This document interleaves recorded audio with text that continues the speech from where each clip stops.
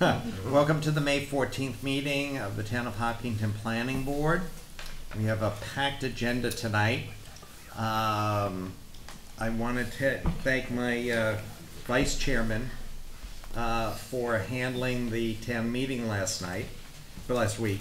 For those who are wondering why I was missing in action, I had pneumonia. And I decided I probably didn't want to give it to the entire town of Hopkinton. So I opted to not head in after the first night. First item on the agenda is the continued public hearing, site plan review, minor project, multiple addresses on West Main Street if the applicant wants to come up. And we had gotten through the first 2 points of the outline, but I'm sure there's been updates, so I will ask the applicant to bring us up to date on what has been covered. John, should they reintroduce themselves? Oh, yes. Please reintroduce For the yourself. record, Peter Barberry, Fletcher Tilton, on behalf of the applicant, and Jesse Johnson, Bowler Engineering, Civil Design Consultant. Thank you. since the last time we met, we had an opportunity to review comments, not only from this board, but design review and beta, and have made a number of significant changes to the plan. We have representatives here to talk about the civil, the traffic, as well as the architecture. Looking at the site,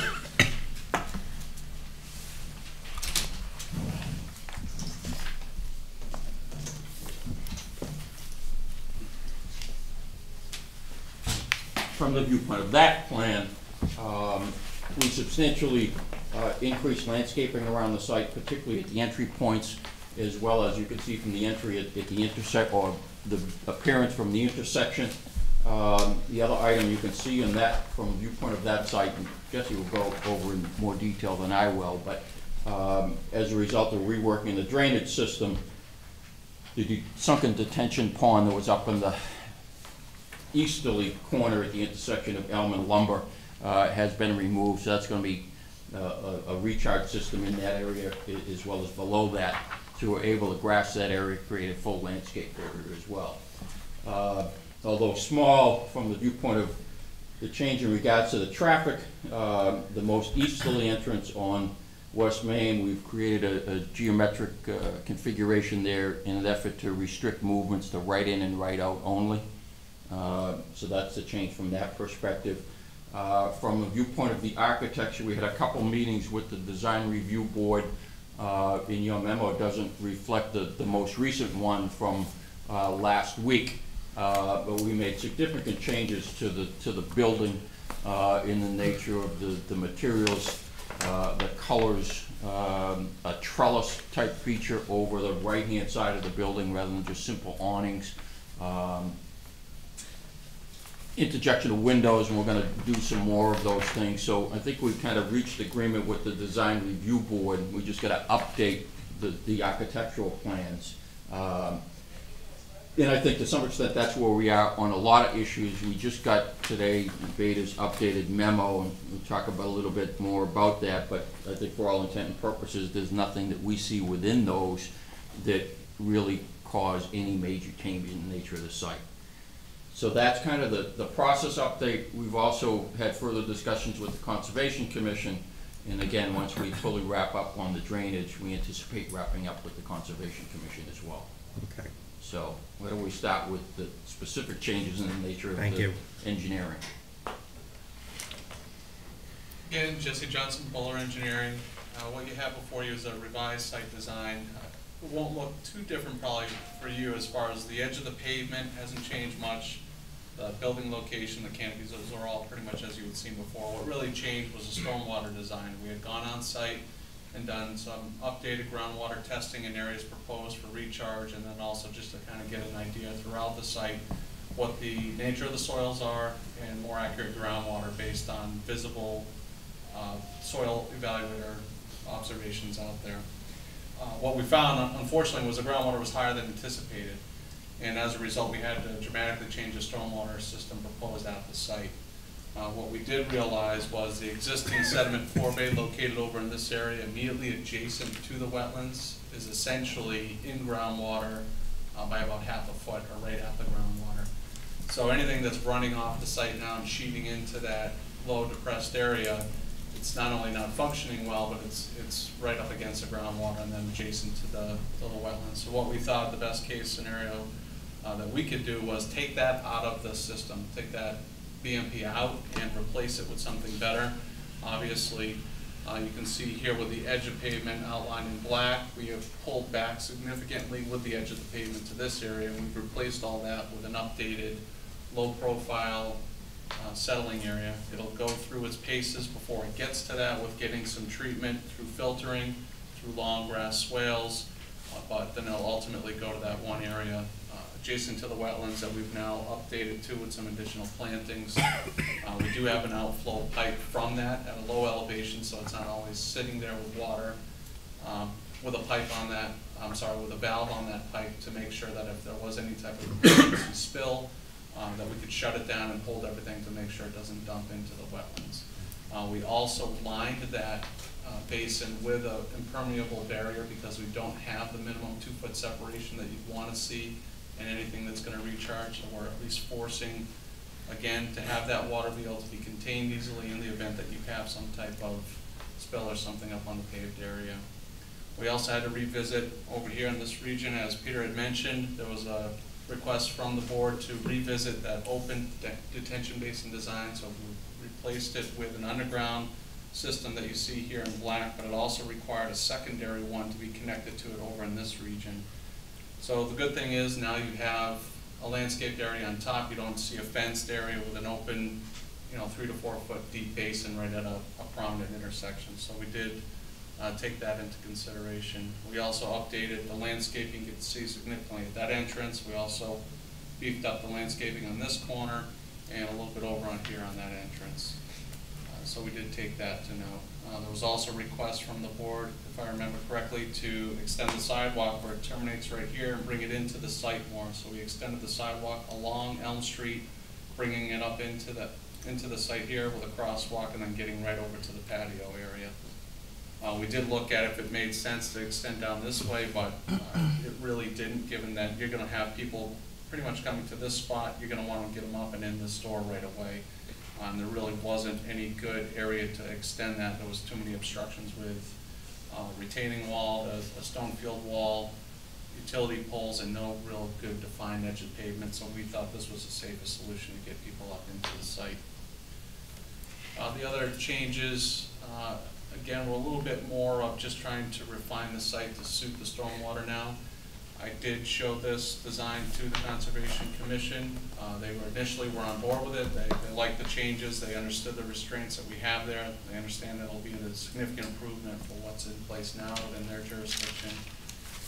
We did get requests from Beta to take one more visit and see if we can put in an oil water separator over on this side before it goes into the wetlands. So we're going to look at that and see if we can add at least one more BMP into our treatment train before it goes off the site. I think generally, though, the other comments that came back regarding the stormwater, having us look at the model a little bit more and getting some consistency between that and our details. We looked at that preliminarily. No changes to the design. We'll have no issues updating those and responding back to Beta formally to say we're in compliance. Other than that, the other comments that came in, we didn't see any big issue either from Beta on the planning side. Just some clarifications, again, nothing really of substance. We did hear that there was some concerns with the lighting design, that we had some intensity underneath the canopies on both sides, and that some spillover and immediately adjacent and around the canopies was a little higher than you'd like to see. We did make a design change to go from, I think we were 16 feet before, now we're under the 15-foot threshold to 14 max. We have 12-foot poles on 2-foot structural bases, so we're under the 15. That did require us to put in a couple more fixtures. We did have the canopy design stay the same as it was previously, but we were able to reduce the lighting levels around the perimeter as asked. We got those down significantly lower, so where by the time you get to the middle of the road, they dissipated to 0. What we do want to remember underneath the canopy is that it's a safety situation first and foremost, but then also you have equipment that's gotta be operated by the end user. They gotta be able to put their cards in, read the keypads, they gotta be able to see very clearly under those. So we think we have good lighting levels. We think the bigger concern would be to make sure by the time you get to the outer perimeter of the site, those levels have dropped down to something more reasonable. And we also wanna make sure that we have very good lighting levels between the canopies and the store itself. So these access aisles need to be very well lit so that anybody's crossing there from the canopy to get into the restaurant isn't gonna be hit by any cars coming through there. If you want us to revisit anything, we could look at the lighting on the outside levels of the canopy. Those are, I think, around 13 to 15 right now. If you wanted us to take a look at that and see if we could improve that, we probably could, given the fact that you shouldn't have cars parked out there and it's just more of a travel way. But we would like to keep the safety lights underneath the canopy in between the canopy and the store. But that's pretty much a general overview of what we had. If there's anything that you'd like us to answer more particularly. Just a quick comment to the chair. I just really wanted to say thanks for working with us to remove the retention ponds and put the stormwater underground. That's very helpful and be very nice for the property. And thanks for working with the design review board on the look and feel of the building. So thank you guys. Any comments on the lighting?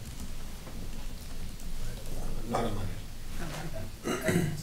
One technical comment, Mr. Chairman. So I'll agree with my colleague in terms of the changes. I was not physically at the last meeting, but I was watching the video, and you know, I appreciate those changes. One comment, technical question, is you talked about adding a 2-foot or impervious surface over there on the left-hand side near the wetland. Pervious surface. Pervious. Impervious barrier. The barrier. Yes. So what is the useful life of the barrier, and who's checking on that, you know, once that useful life has run its course, to ensure that over time it doesn't potentially waters or waste, the discharge seep into? Sure. So typical barriers that you would put in would be a poly liner, they're called, which is just that. It's plastic that they bury. It's used all the time in septic system installations. You'll often see a barrier put in when they want to hold one side of the fill, if you will, for a septic system so it doesn't bleed out. So they're tried and true, they work all the time. Or you can literally use a soil, a very dense clay type of soil as the barrier itself. We propose here the poly liner just because it's a little bit easier to install and it's a little more uniform. It's gonna have a half-life of beyond any of us in this room and health. It's gonna be buried also a foot below, you have to remember, so it's not gonna have exposure to sun, it's not gonna have exposure to traffic or anything that would deteriorate it, so it should be fine. Okay. Ethan, did you have another comment? I think we're going to get to it more and more along the lines of the traffic patterns. Okay. I should also, I apologize, I should have mentioned, with the right in and the right out, we did make that change.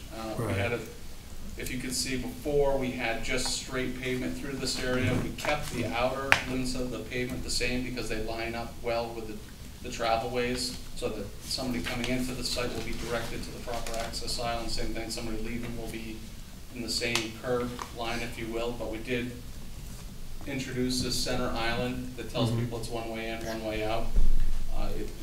We did hear from Beta that they wanted us to revisit that and see if there was something else we could do to just refine that a little bit more and make it more pronounced.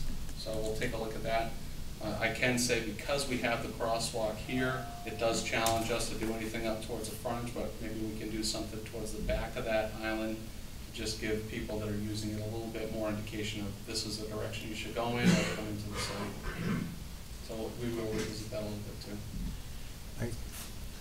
So the one thing that concerns me about traffic is when people are exiting and trying to go east and crossing over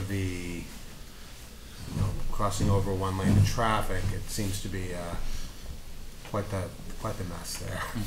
I think they have to go out the back. The west door, one. the Yeah, light. the We're west going to be ones. forced to go out back? Yes. And come to Yeah. light. Okay. So there'll be That was wayfinding wrong. signs within the site to direct people who Okay. want to go that direction. That's how you're gonna end up coming out. So actually not to the back, but they could also use the west entrance on West Main Street, right? Yes. In theory, yeah, you could. They could take a left out of there. You could. Yes. this will be this is the one that we changed the restriction on. Okay. Amy, did you have a I did. follow-up? So has the lighting changed since we saw it at design review last week? Oh, not since last week, I'm sorry, Okay. since the last time was before the planning board, we changed it. So I'm looking at the plan, it's really so small, but it looks like it's 14 or 15 candles on the outside of the canopy on the east side, Right here, right? And that's the one I can revisit that, and I can have them take a look at that and try to get those I down. think we should, because that's the side that's near the neighbors on Yeah. Elm Street, the Sure, residences. Yeah. sure. The other discussion along that side that we had at the design review, wanted a couple more trees in between those two trees on the right, which I thought we could do, but that's where the underground basin Oh, is, I so we've gotta see. look farther to the east to provide a little bit more separation, a little more screening. Okay. So it can't be right up against the parking lot, but it can be farther I to could the do east. something in here, though, if you wanna Okay. try to fill that gap, if that's what you're thinking of doing. Yeah. We can do something on this side of the detention basin or the underground infiltration system. I think whatever you can do to shield from the neighbors would be Yeah, we great, can, yeah. we can beef that up a little bit. And so the sidewalk is stopping on the Elm Street side, at that parking lot. Will there not be people walking from like, looks like 86, Elm, like there's office parks directly behind it and then a little bit to the west Over too? here? Yeah, The use is back there, and looking at it, it looks like this is where you would have people More- that might more potentially offices. be walking, yeah, the use is over here, really And not that's, generating. and you wanna direct them to the intersection, so they're in a crosswalk rather Sure. than a mid-crosswalk anywhere else.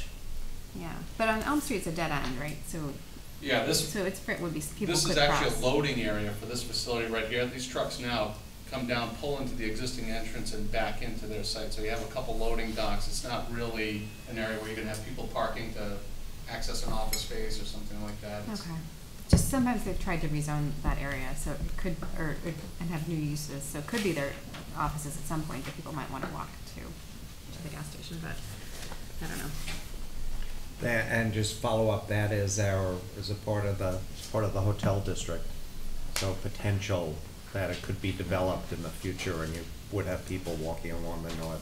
Even though Yeah, I mean, right now- we're probably anticipating what you're gonna have is along Elm Street on the top side of the plan, a Right. sidewalk. Right. Because on the bottom side, you got all wetlands over on this Right, end, and then there's right. only one smaller office building on our same side of the street farther down. Yeah. So if you keep everybody on the sidewalk on the other side, they can come down to the crosswalk, which will be right at the signal, and therefore provide the protection of the crosswalk.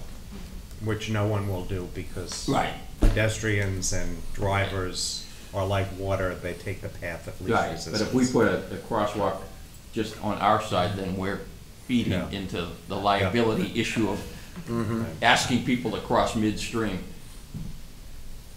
Okay. I would agree with that. Any other questions? Yes. Nope, after. Muriel? I'm sorry, we were talking about additional screening on the end, and I really appreciate that. And I sort of lost track. Along the corner where Elm Street and, yes, is there the ability to really beef up the screening there? Because that really is Sure. where all that faces all the homes along there. Yeah, we could do something similar to the density we have over here. We can kind of mirror it on the other side. That'd be great. Sure. That'd be helpful. And I also, anything that you can do to minimize the lighting on the perimeters and still maintain your safety Yep. would be very appreciated. Yeah, we did get it down. I know by the time we even got to this side property line, we were down to 0. Back here, we were down to 0.1 by the time we got to the edge of pave, and I think we were half a foot candle here at the edge of pave, but by the time it got to this first travel lane, it was down to 0. So we I appreciate that a lot. could take another look though. When we're doing this, they gotta do something anyways around this area that I think will help even reduce it in this grass. Just to remind everybody, we are gonna go, this is the overview, we are gonna go detailed on these. We think we just cruise right through that. Frank? Hi, sorry I was late. Just a couple comments then, light comments. I appreciate the extra focus that has been put into the northeast corner that we spoke about last time. I just want to echo some of the concerns about screening on the eastern side. We did discuss that the north side would also be an entrance for people coming from the hotel overlay district, from the businesses that are there now. And I would like to see a sidewalk on that side. I would like to see also only one entrance and exit on the Elm Street side. And I'd like to hear maybe some reasons for having two entrances and exits. Okay, when we get into the detailed plan, I think that's a good spot for that. One thing worth mentioning regarding Elm Street and what's going on for existing conditions is, so we have a catch basin here and right here right now. Those are actually off the edge of the pavement a couple feet. They're into some grassed areas, and actually it's more gravel between them and the edge of pavement. If we had to put sidewalk all the way in, obviously we'd have to introduce curbing. Now we've completely changed the grading and drainage patterns out there. We would not be able to maintain those same catch basins. We'd have to now, it would be a buy-in of not only the sidewalk, but reconfiguring all the drainage infrastructure in this section of Elm Street and then trying to figure out how to retie it back in. So it becomes a significantly different project that we think doesn't really improve the safety and access to the site than what we've already proposed. And there is a sidewalk on the north side? Yes. Yes. It's not on Elm Street. Not on Elm Street. No, but up Over to the here. Once you go corner. to Elm Perkin, Yep. it is all the way through. Going back. Yeah. It goes all the way to the school, because I live over there now, so I know this Yeah. area intimately, where that sidewalk starts and where we go. But I would think that's where you want it, because as you're building everything farther up that way, you're gonna keep it on that side of the street. Well, I think the one area, and I think what Frank's referring to, is the low flex space that's on the left that abuts 495.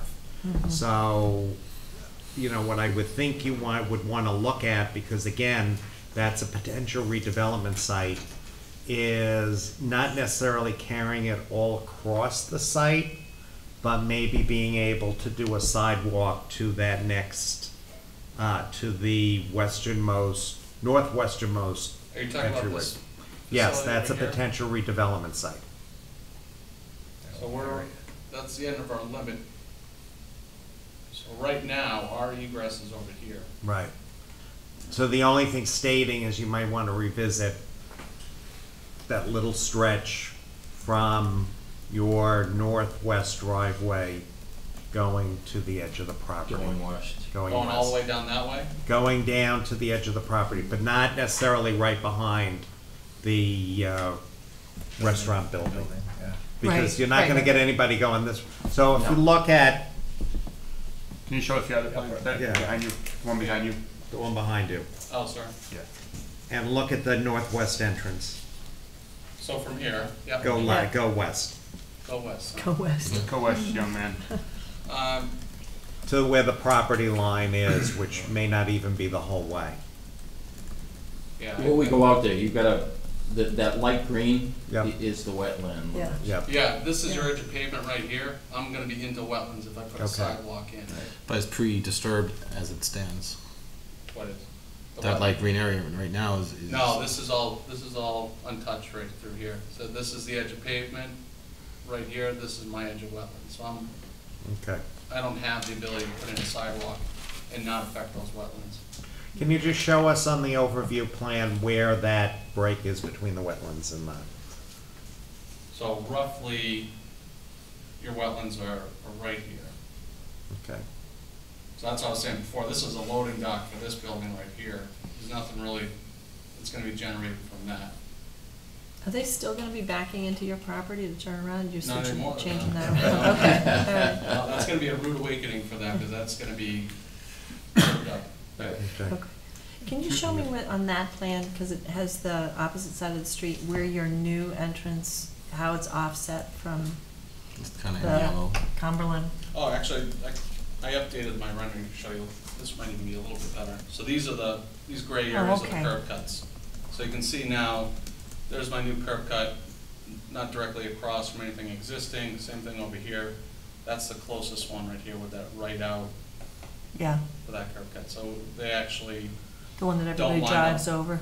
there's no one lined, whereas right now, this one does line up with the Right. existing. We Right. don't have that anymore. Okay, It's all thank you. been taken away. Through the chair, Yep. since we're on the subject. So directly north of the property that on the property, sorry, the green area that you were saying that there's storm drains that you wouldn't be able to put in the sidewalk. Right behind the building. Is there any reason not to come off the road and put a sidewalk 5, 10 feet? To That's the what I'm grass saying, area? there's a pretty nice little fieldstone wall right here that we were not having to touch for our project, and then it's a pretty significant grade change as well. As a result of the wall's holding up probably about 2 feet of soil before it gets down to. No, but I was thinking inland on the grass area, like 10 feet Up in in, onto here? your property, yeah. Or you could put something there, right? Yeah, I don't know what that, I don't know who would be using that stretch Yeah. between those two entries. Well, like Frank said, People there's a that lot of walk people by. that walk around during lunch that work in the. Well, but I mean, if they're doing that and they're coming from, let's call it the 495 north Yeah. side, they're gonna come and cut across our new driveway. They're not going to the right of that. There's not many people coming from that side now. I mean, to the point of redevelopment, maybe, but they're not gonna necessarily walk to the farthest entrance to walk in. Yeah, they're gonna come right in through here. Yeah. If it is redeveloped, that's an opportunity, we were talking earlier, and I think it makes a lot of sense. The other side has the opportunity for the parking lot to Right. extend I think to. as part of any development on the north side of Elm Street, you gotta work a sidewalk on that northerly side. I understand what you guys, through the chair, understand what you were saying about that, but this is a new development and there's no reason not to have a sidewalk there when we don't have one on the other side. And not try to figure out where people are going to walk and where they're not going to walk, you know? If it's, Okay, why just a don't we quick- hold that for Yep. the sidewalk, where we get into Just pedestrian? one quick follow-up. So the sidewalks you're talking about continuing, will those be concrete? Yes, we have, Okay. it's concrete here, so we would match that and bring it up into Okay, the site. thank you. Okay. Anything else you wanna cover on the change? I I think think that's that's it, Okay, in the nature of the site.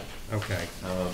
Again, we have traffic in architecture, I don't know which one you. Yeah, we're gonna go through the Through the outline, The so. outline, yeah.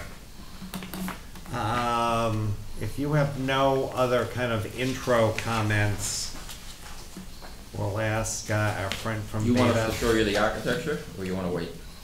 Why don't we to keep it, well, why don't we look at the Beta comments and Yeah. then There when we get to. there is a light item for building and Yeah. building we'll and get screening. down.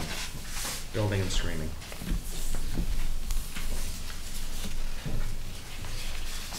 For the record, Phil Paradis with Beta Group. We reviewed this project for the planning board, conservation as well. And with me today is Tyler DeRuda, who reviewed the traffic for the Board of Appeals. They're all three reviews are in separate letters because of the way we received the project. But in general, we've seen the plan twice now. They've incorporated a lot of our recommendations relative to engineering comments that we provided. Just a few things to remind you, because of the shape of the project, the parcel, they are requesting a waiver from the setback from frontage. And I don't know what the process is with the zoning board of appeals, but that's going through that process. They also are proposing 24 parking spaces where, from your zoning regulations, only 12 are required. They did provide a little bit more explanation as to the fact that they are providing kind of some cafe-type indoor and outdoor seating for people to enjoy their snacks as they're on site. So we would obviously defer that to the board. We also asked for just a minor clarification on the water demand. They based it on the islands. Obviously, we want to incorporate the water demand for kind of the takeout and seating facilities. You've already discussed a little bit of the sidewalk issue, and I'll defer that to you when it comes up again, and the photometrics that we had similar concerns. For stormwater management, we did have requests initially for them to provide some soil test data. They did that. They did find, which is what we're finding pretty much all over eastern Massachusetts at this point, that groundwater levels are above seasonal high groundwater levels. So unfortunately, because they did testing at this time it impacted that project. But if you do run into projects that are concerned with groundwater right now, it's above what we typically design for, which is the seasonal high groundwater, just for your information. And then, because this is a gas station, which is a land use of higher potential pollutant load, they are required to provide additional BMPs, and that's why we're asking them to put the oil grit separators in. They basically are meeting the stormwater management standards. They're not increasing the peak rate of runoff. They are providing, they're not providing any untreated new discharges to wetlands. They are providing groundwater recharge. They're providing the water quality treatment requirements, erosion controls, operation and maintenance plan, and illicit discharge statement. So if you would like to hear from Tyler, he could give you a briefing on the traffic this time. Well, why don't we, when we get into the detail, Okay. but and work that way. Thank you, Phil. Next item on the agenda is planning board, add to the outline. Any additions to the outline? Well, we had discussed solar before, and I think it's on the outline, but, We'll put it under utilities. yeah, looks like to revisit it. Okay. No other comments for the planning board from the abutters, public, or the applicant? Any items to add to the agenda for discussion? Again, just if you want us to have an updated traffic and architecture, that's all we're anticipating doing. We've got that. Now we'll go into the detailed discussion. Vehicular and pedestrian traffic flow. And now's the time. Now's the time. So it's to and from West Main Street, to and from Elm Street, and within the site. You can take them in any order. Good evening, my name is Jason Adams. I'm a traffic engineer with McMahon Associates. We prepared a traffic impact study, which at the last meeting I gave a kind of brief overview, so I guess I don't know, are there specific things you'd like me to speak to? I can walk you through the methodology of the study, or I know. Why don't a brief overview, and then if there are any specific questions, we have, at least one person who wasn't here physically during the presentation, so. Yep. So we completed a traffic impact study looking at the project site access as well as the signalized intersection of West Main Street and Lumber Street. We collected turning movement counts during the weekday morning and the weekday afternoon peak periods. We projected those traffic volumes out into a future year and accounted for known adjacent development, including the Dunkin' Donuts project, the full build out of some of the retail and residential pieces along Lumber Street, and then we performed a trip generation assessment of the project site. Given that the use is essentially already there, we'd expect that this project is primarily going to serve existing users to the site. Looking at the trip generation data, we also see that the majority of users to the site would be expected to be pass-by trips, which are trips that are already traveling past the site. So the site itself, as a project, would be expected to generate approximately 16 new entering and 16 new exiting vehicle trips during the weekday morning peak hour, and approximately 24 new entering and 24 new exiting vehicle trips during the weekday afternoon peak hour. So we distributed those vehicle trips to the project site driveways. We'd expect the majority of vehicles traveling to the west and towards 495 to access via the site driveways on West Main Street. We'd expect vehicle trips that are eventually heading to the east to use the site driveways onto Elm Street and circulate around via the traffic signal at Lumber Street. We conducted a traffic analysis review of both the site driveway operations as well as the signal, and that review indicates that the project would not be expected to significantly change the operations that we see there today. Based on some of the comments that we had received from Beta and just general discussion with your board, as Jesse said, we have proposed a change to the access along West Main Street so that the easterly driveway, which was originally proposed as full access, would operate as a right-in, right-out driveway. Our traffic counts indicate that the great majority of vehicle trips coming onto West Main Street are right turns out of the site today. We would not expect that to change as part of this project. It's very clear that the vehicles that want to head to the east would do so via Elm Street. We do feel that it's important to maintain left turn access at the western driveway, both to remove some of the pressure on the traffic signal today so that vehicles coming into the site can do so via a left turn instead of having to travel through the signal and around the site. And also on off-peak times, we feel that providing a left turn out onto West Main Street does add a level of convenience, which is important for this type of use. It's clear from reviewing, again, existing operations that given the convenient nature of this use, vehicles are not inclined to take that left turn out during those peak times when it is the busiest on West Main Street.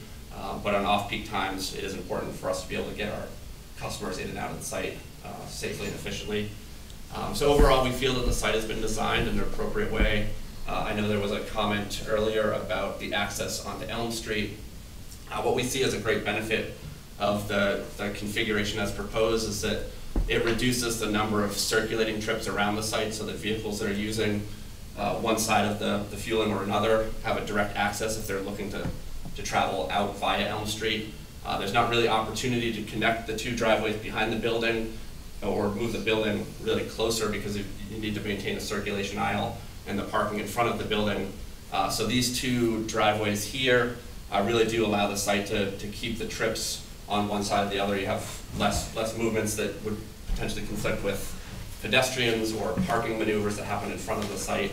And we feel there are a lot of benefits to providing the access as currently shown. Again, I can go into any kind of detail, but that's Through the chair. probably the overview. I do have one suggestion. The entrance coming out on the westerly entrance on West Main Street. Yep, coming out and taking a left turn. I do agree with you that it should be a convenience thing. What would you think about the possibility of putting a sign there saying no left turn between the hours of 7 and 9 in the morning and 4 and 6 at night? Just to kind of discourage a little bit. It's not a hard stop, but Yeah, just during like peak, they're no kind left of during they're peak. kind of a tip to people that remind them, hey, there is a back entrance. I could use it if I want to. Sure, yeah, we certainly take a look at that. And again, I think there's only 3 or 5 cars total over the course of those peak hours that are taking that left turn, so it really wouldn't change much. The But crazy people like me. the crazy Yeah. people, yeah. But through the chair, but to David's point, that I think taking a left-hand turn there during peak hours, when you can't really make that left-hand turn, is gonna have an impact on other people that are trying to make the right-hand turn there. So I could envision it backing things up, because I think there's only one exit, right? Per car, right? You got an entrance, one car, exit, one car. Correct, right, one is right. If somebody's waiting 2 or 3 minutes at 5 o'clock to try to make a left-hand turn, which is virtually impossible unless you want to play roulette, it does have a potential downstream domino impact. Because if I get the sense it's 24 additional cars during the evening. Correct. That's not insignificant. Yeah, it's a car every 2 minutes or so, 2 or 3 minutes, right? And yeah, we can certainly take a look at that type of So sign. that might be a good solution to Yeah. address some of that.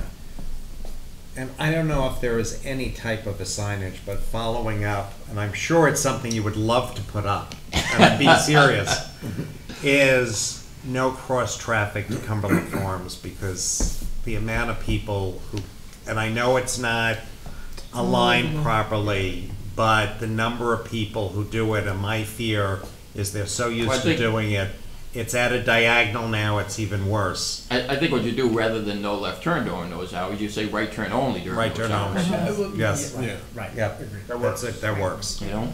Yeah, that's good. It's Not at least a necessarily gonna help. suggestion. Through the chair. So you also have the curb cuts shown for Starbucks and The gray areas there. those are the great, and those don't Yeah. line up either. Okay. Through the chair. Yes. So I have some questions about your numbers. Same business owner, same as the new Dunkin' Donuts. Isn't a lot of that business going to be shifting just a few feet down the road? Won't that be impacting this location in a different manner with less traffic? and I don't see that you're having less traffic. I see you're having more traffic. Right. And is it because there's additional gas pumps, or is it additional items to buy in a store, or? So we wanted to present a conservative analysis because we want to be comfortable knowing that this site and this site design can process the expected demand of the site. So yes, there is a Dunkin' Donuts today, which essentially those customers that are coming on the site just to go to the Dunkin' Donuts would no longer be coming onto the site. But we didn't want to try to take vehicles off of this site and try to present this project as being something that's going to remove traffic. Now, in reality, it very well could remove traffic from the site itself as those vehicles, instead of turning into the site, travel past the site and to the Dunkin' Donuts. But again, our primary focus is the safety related to the movements, the efficiency related to the movements in and out of our site, and understanding our project impact to the surrounding roadway system as a whole. So where those vehicle trips are doesn't specifically change that, but you're right. The truth of the matter is that the number of vehicles coming to the site probably isn't actually going to increase, but we wanted to present an analysis that showed an increase and therefore understand that it can accommodate those vehicles. Through the chair, I appreciate conservative estimates, certainly. But did your count the coffee donut people separately? Because currently they'll come in and they'll park on the east side or they'll park on the west side. And maybe there's an overlap with some people getting gas and then going in, leaving their cars at the pump and going in. And it seems like maybe 2/3 of the people are there for coffee and donuts at any given time. At least in my observation, not a scientist on this. But that said, a conservative estimate is better than not, I guess. But when you give a conservative estimate, it's given. You're saying, well, we need this extra traffic flow, and I don't believe you need 2 curb cuts onto Elm Street, and I'm against that. The easternmost side of Elm Street curb cut should not be there. I don't think we should take away the greenery that's currently there, and I think it would make a much nicer place to have a lunch if I'm sitting there on tables than if cars are driving by. Through the chair. I just think, Frank, that might be a personal opinion. We might want to talk amongst ourselves whether that's something we request of them or not. I'll leave it up to the chair. Yeah, what are your, I will tell you my personal opinion. I think if you close that, you're gonna have more people trying to come out onto West Main and going in the direction.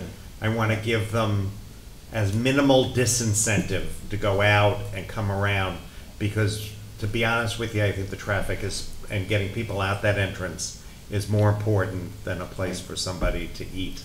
And that's my big concern, is the traffic and people trying to come out and make the turn. Because if you have, during peak hours, no left turn or right turn only, and you close that, you know as well as I do, path of least resistance, they're gonna come out and try to turn. Any other? I agree with you. I would agree. And do the trucks need to come, the refueling trucks need to come in that other entrance anyway? To deliver the gas? Or They go in the front. they go in the front? Okay. Okay. Yeah, I kind of appreciate your idea, Frank, but I agree that the only way to at all incentivize people to not turn left out of that entranceway is to make sure that they have the most advantageous exit to the intersection. Have we, through the chair, have we reviewed the plans and shared that with developers for that intersection? You mean it's built on, you mean the changes that we put together with Mr. Mastriani? you have those based on the plans for, and I'm looking at Phil, Is that project on hold or something? Are you I don't talking even know about what you're the talking about. signal? the signal and the changes with the turn lane, et cetera. That is, the upgrade of the changes going to the intersection.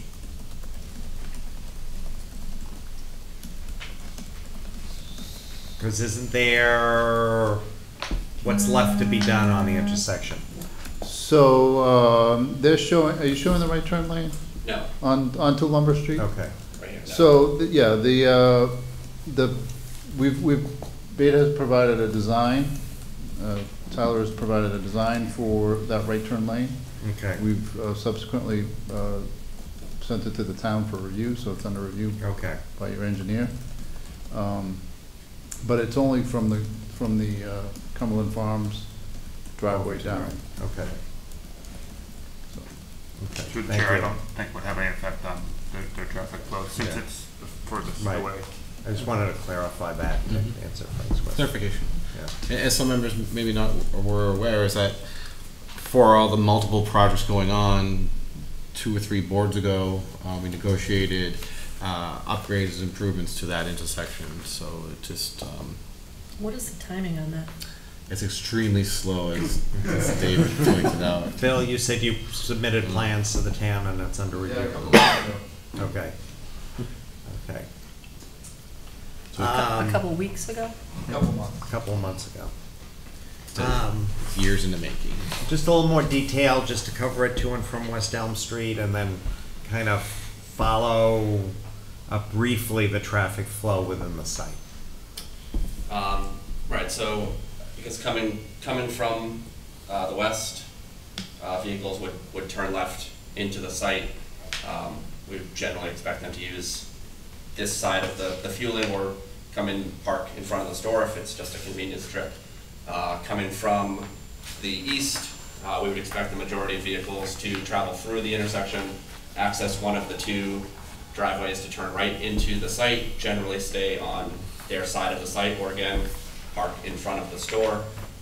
Similarly, depending on the side of the site that you're on, vehicles seeking to travel back to the east, we would expect to come up the circulation aisles, to exit onto Elm Street, travel around the site. Vehicles that are parked in front of the store have their choice of, if they're coming up to Elm Street, to go to either side of the store, mostly based on just general circulation of the site.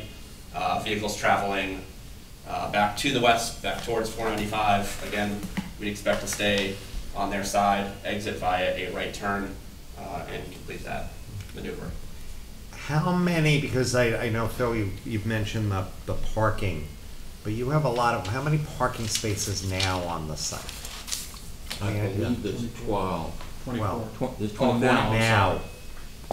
I believe there's around 12 or 15. Okay. But again, there's no seating at the site now Correct. in Correct. anticipation. And that- it's using the station, it does get, And Yeah. knowing the situation across the street, maybe a Yeah. little bit of extra Right. parking is a good idea. Yes. So we figured at 24, plus if people just want to go in and grab the water, they're going to be at the pumps and go in and do that. So Right. there's arguably a lot more and than that 24 for the bothers quick me, trip. to be honest with you. When I'm waiting to get to a pump and Right. somebody's in there buying groceries for the week. And the whole Having design, left their Yes, car. having left their car when there's, yeah, and the whole design is to keep the spaces right next to the building, so you're not Right. interfering with Mhm. circulation through the site. To the chair, just a real quick curiosity question, because it's ironic that intersection shows the old Golden Spoon before the Starbucks, so it seems like a much older overhead view. I was just curious where you got it from, Google or no? No, that's imagery that you can get online with MassGIS. Thanks. any other questions on traffic flow from the board? Any questions on traffic flow from the public? I did have just one comment. On the easternmost entrance, right there, you may have mentioned, or the developer may have mentioned about modifying the look of that. The shape of the The island. shape of the Yes, island, we are because gonna take a look I at can that. envision people saying, oh, I missed the first entrance if I'm coming from the west. Oh, I missed the first one. Let me kind of get that second one. And if it's just like shaped like a square, they're gonna say, I can make that. Whereas if you modify it a little bit with some curvature on both sides, that would really, I think, Or discourage some. hang them up in traffic and then there'll be a big accident. That'd be great. Good idea, Brian, we like that. But I think that, once people see that, they're gonna realize they're gonna have to go to Elm Street in order to kind of loop back around. Right. And typically, what's the height of that?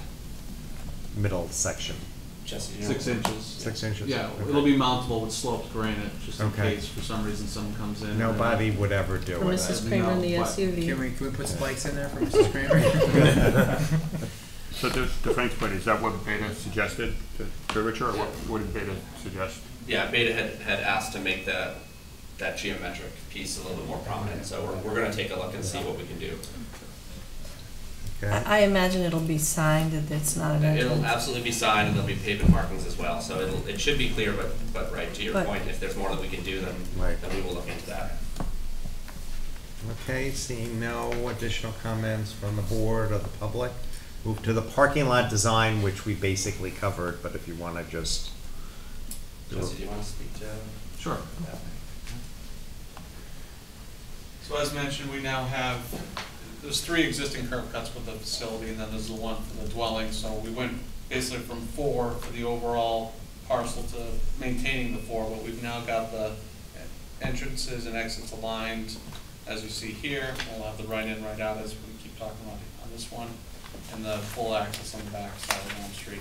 This allows really nice circulation around the canopies on both sides, allows for easier delivery for fuel, and also we were able to put all the parking up against the up and around the building, so that you have people that just want to use those facilities, have nice, safe access to it, so you don't have a lot of parking away from it and having to walk through access aisles.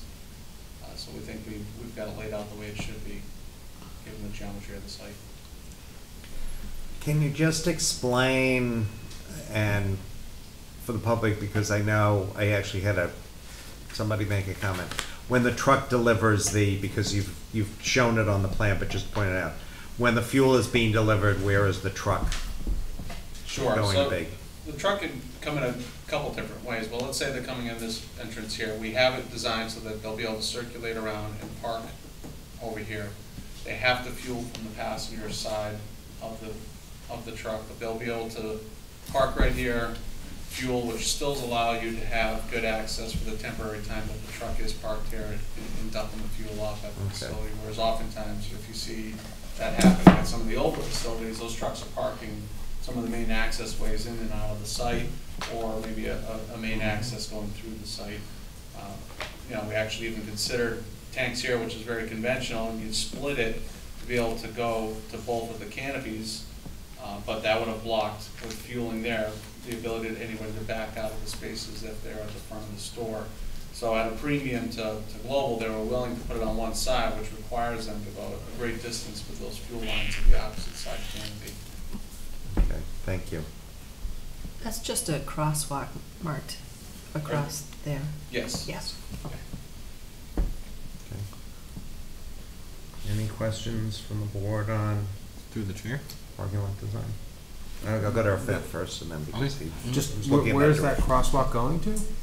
So you have a sidewalk now that goes across the frontage of the site. We're gonna maintain that sidewalk and just bring it up in for ADA access. So you have that to the main entrance into the store. And there's like landscaping on either side of that crosswalk? Yes, you have 2 trees that kind of frame the sidewalk coming into the site. Yeah. Okay, thank you. Frank? To David's earlier point, if someone is walking from west to east on the Elmwood side of the street, of the building, they could walk onto the property, and along the north side of the building there is a walkway. The gray is a walkway that's passable. I'm assuming if they wanted to, they could do that and continue on eastward. It's not as pretty as being all green on that side, but it's still, you know, there's a crosswalk and more green, and it seems to be a nice walk if someone wanted to just daydream while they're on a break or something from that area.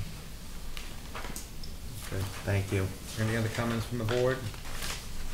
Any comments? I just have one comment through the chair. I don't know, Tyler or Phil, if there are any comments from Beta on either the parking or even the traffic flow. I don't know if we mentioned Yeah, that. it's nothing. Since the resident expert is here, I just wanted to touch base and make sure that Hi, for the record, Tyler DeRuiter, Beta Group. We reviewed their traffic impact study. Most of the comments that we had have been brought up so far today. I think they have performed the study in accordance with industry standards, so our comments are pretty much mostly on overall just safety in the area, coming in and out on West Main Street. We know today that there's pretty historical queuing on that road. So getting left turns in and out onto West Main with the queue there today, how do we do that in a safe manner? We've asked them to take a look at that right turn in, right turn out. I do think making it not so square, maybe triangular to sort of enforce you have to turn right here, would get the picture across better. So they're looking into that, and we are, looking forward to what they come up with. In terms of access on and off of Elm, I think that's really the best way to go, get them out to the signal. As long as that signal can withstand all that traffic coming out and then making the left at the light. One of the other things we were concerned with was the left turns on West Main today in that lane. If they're gonna make a left into the western driveway, how does that lane and the gore striping that's there today work with all those vehicles turning left into that driveway? So I know that the applicant has provided a response today. We haven't had a chance to look at that in detail, but we will do so as soon as we can. Thank you. And if I could follow up question? Yep. So the Board of Appeals traffic impact analysis review, that is something that's in the works and not ready yet? This just came out today. So that's still in process? Beta, we've submitted a review letter, I think it was back in April, to the Board of Appeals. And then the applicant has responded to that, which we received today. So in process? Yeah. Thank you. So, may I, the chair, a follow-up comment on Frank. You made a comment, Tyler, about the light on Elm Street in Maine, the ability for that light to handle the additional traffic. Now, right now it's theoretical, but occasionally in the morning, it does get backed up right to the stop sign there at Perk and Elmer. Do you so I'm just a little concerned. I love the idea in terms of moving that flow, but I'm just a little concerned that it gets backed up when the light goes red and you get 5, 6, 7 cars. I could see it backing up all the way back onto Elm Street. Yeah, so they've said in their study that the queuing that direction shouldn't be an issue much more than it is today. We've looked at their numbers, and there's not a huge difference between the no build, which is tomorrow with no project, and tomorrow with the project. It might be something that they would need to keep track of in terms of if there's a ton of cars coming out that way, what does it do? Similarly, with any redevelopment in that area, it's going to have an impact as well. There is a right turn overlap, I believe, at that intersection, which should help clear out some of that. As far as I remember from the impact study, they would like to maintain all of the improvements for the intersection that were proposed from the development across the street. So they're using, in their build, all of that is in there. So you have, it gets a little bit better because of those improvements as well. So a follow-up question. So the traffic generated by the new project here is built on top of the traffic generated by the new Duncan project? Yes, they've included that and the development across the street. Okay, good. To the chair. As we've already mentioned, in the northwestern across the street is part of the new hotel overlay district. Are we taking, and it's obviously it's theoretical at this point, there's no proposals for a hotel, but did we look at any of the impacts from that? They did not look at any, I mean, because it's hypothetical, it could be anything. So I wouldn't expect to hold the applicant to design for something that's way in the future that isn't known.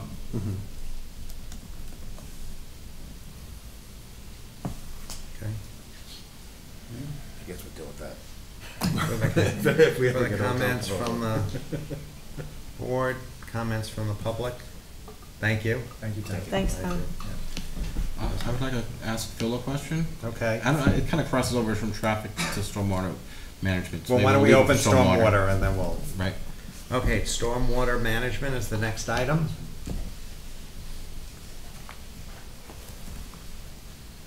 Would you like me to give you a brief overview? Yes, please. Sure.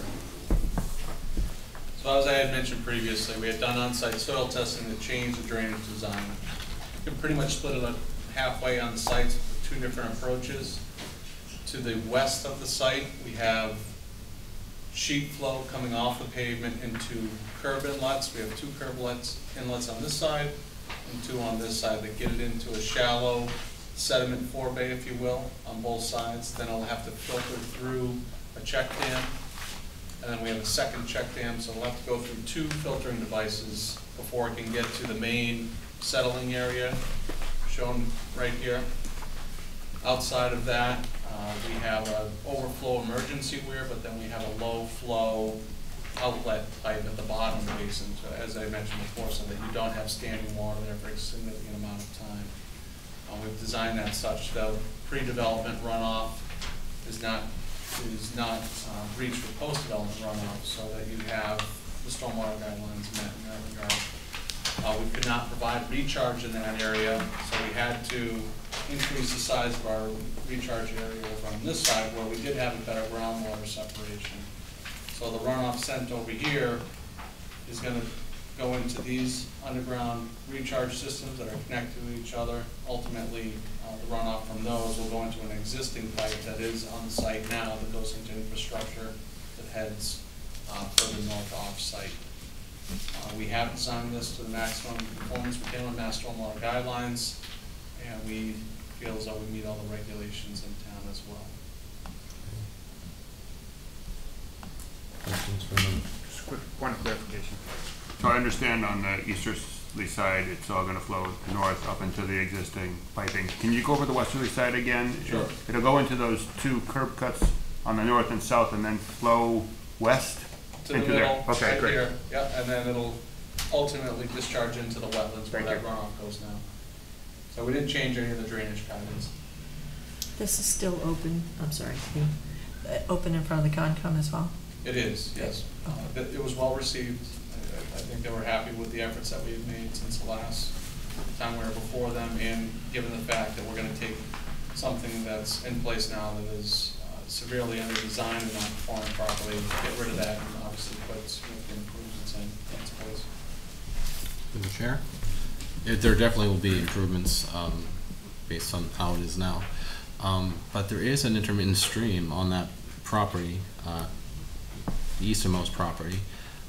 It's underneath where that driveway is on your plans. And otherwise, I'd like to ask Phil's opinion on the issue with Elm Street, where we're asked maybe for a sidewalk along that northwest edge, or what can we do there to make it better for the wetland, or what's your opinion on that? So, so you want the sidewalk along that? I think Phil concentrate on the western edge or the eastern edge? The western edge, northwest. All the way over, Frank? Yeah. So not talking about, I think, less on the sidewalk, but talk about the condition with the whole the condition. stream. If there could be a curb cut, curbing to stop stormwater from rushing into the wetlands. If there could be a curbing and sidewalk, if that's possible. How should we look at handling that as far as stormwater management, where it's pre-disturbed area and looking to make improvements? So, so there are different techniques that you can do for a sidewalk along a wetland.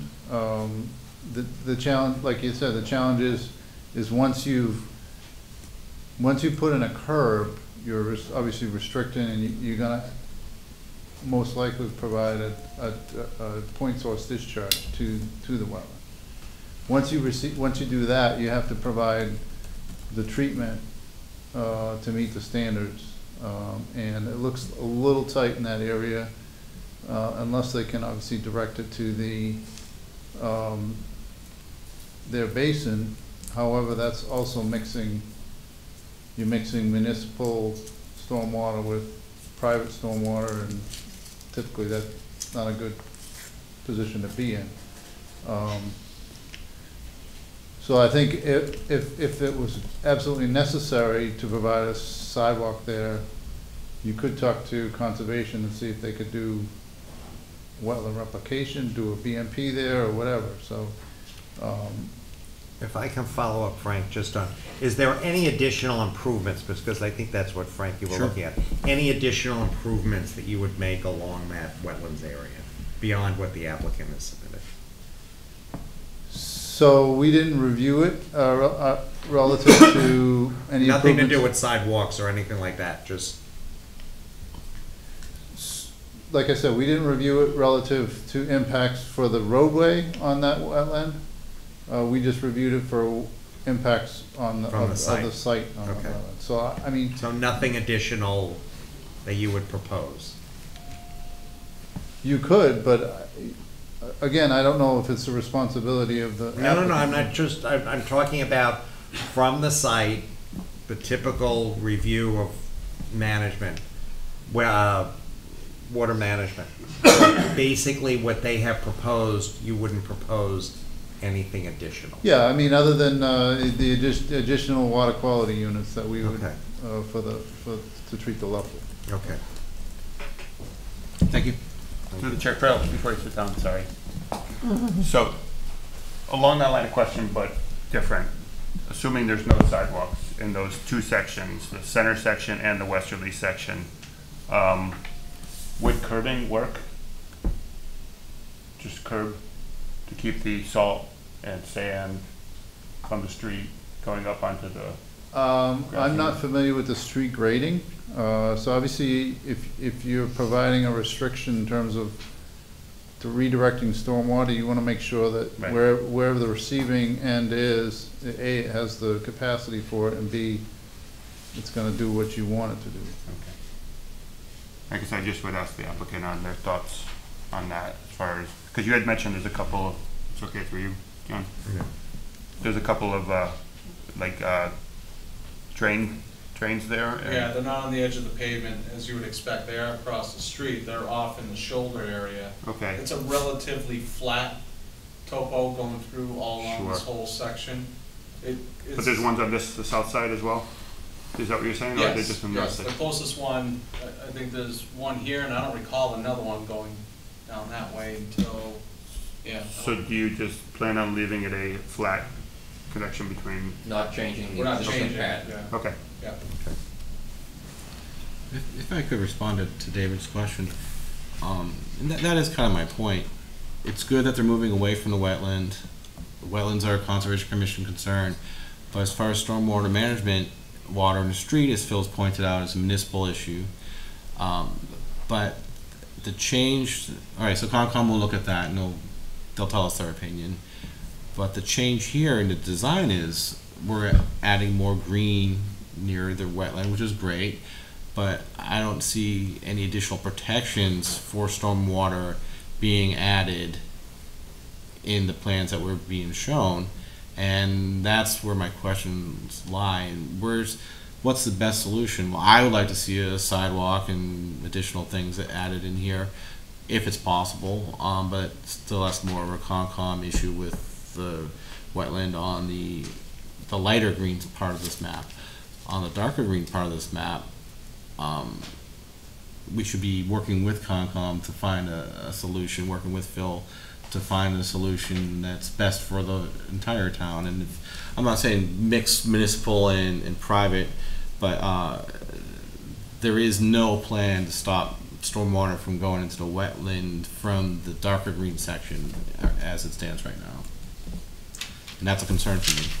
I'll just state that there's a high point right through here. So we've got a ridge line that we've created along the property line to keep our runoff from our project in our site and keep the town's runoff in the right of way on the town side. So anything that is referenced here in the dark green, we are taking our pavement and we are treating it to the maximum extent we can before it does discharge ultimately to the wetlands. So we Which is an improvement over the way it is now, for sure. Yes, absolutely. Thank you. Any further comments from the board? Any comments from the public? Bill? I just want to make one more. So, when we reviewed the site, the stormwater management system on site hadn't been maintained in a significant amount of time. So, as a result, we've asked that a special condition be included that a report from a professional engineer would have to be submitted annually, indicating that the maintenance is going on. So it's a little bit more than we typically require, but I think under the circumstances, this is a gas station, the wetlands issue is right there. So that's what we recommended to the Conservation Commission. Okay, thank you. Through the chair, just follow up, Phil. Is that it sounds like a great thing that we should do for our gas stations. I was just curious if we did that for Cumberland Farms, do you know? I did not review that Okay. project. So. Unfair question. And there's a full O&M plan for Okay. all those inspections and reporting as part of the package to you as well as the Concom. Okay. Seeing no further stormwater management, let's go to lighting.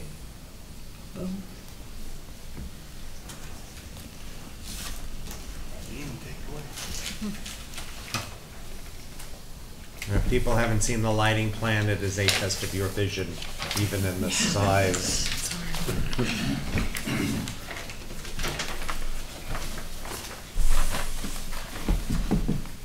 So a sub-consultant, Red Leonard, that can do a far better job at designing these than we can, because that's what they do for a living, provided this design. As it was mentioned earlier, lighting under the canopy can range anywhere from the high 40s down to around 20. You don't want to go certainly below 20, and that's on the outer perimeter of the canopy, if you will.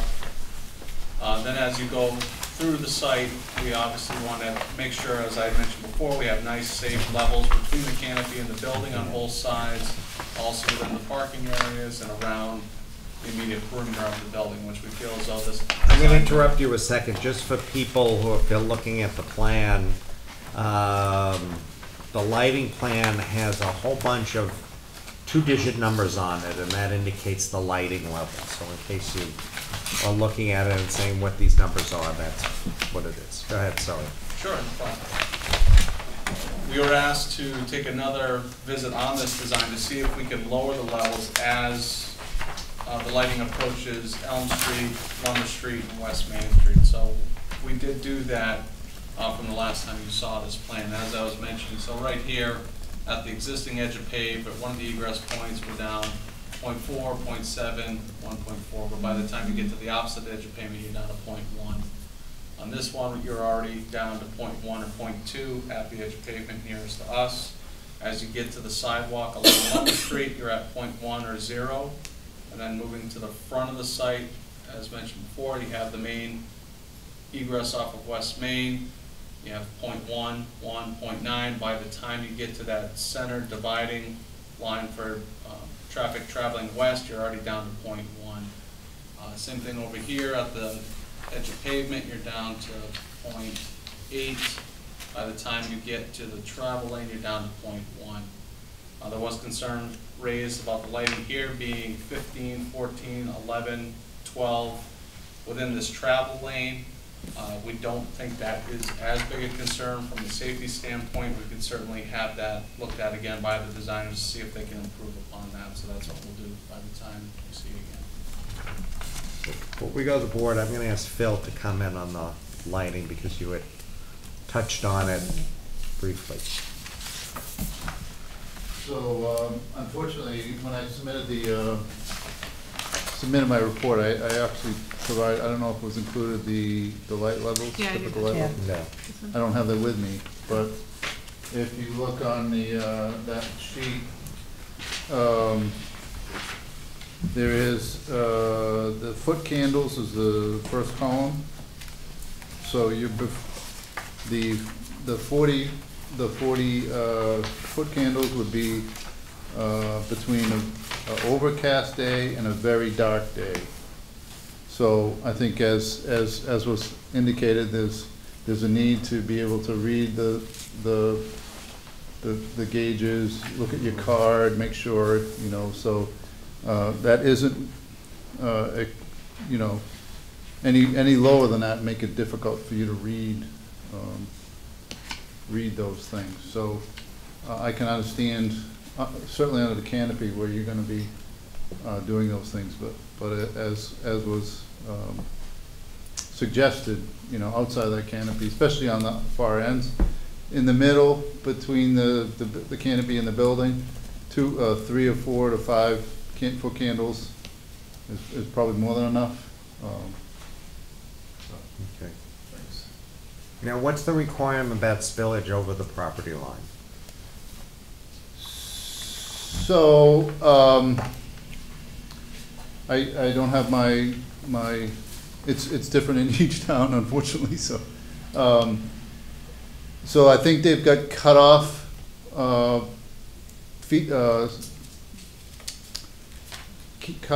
fixtures that would provide the cutoff at the property line.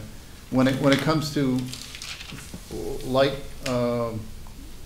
spill it over to streets, typically not an issue. You'd prefer to have a little bit of light, especially, you know, on the sidewalk sides, and stuff like that. Once it, you know, you don't want to be spilling over onto private properties or residential units, and it doesn't appear that that's the case in this project. Okay, good, thank you. And you want to just point out, because it's difficult to see where the light posts are that are not related to the pumps.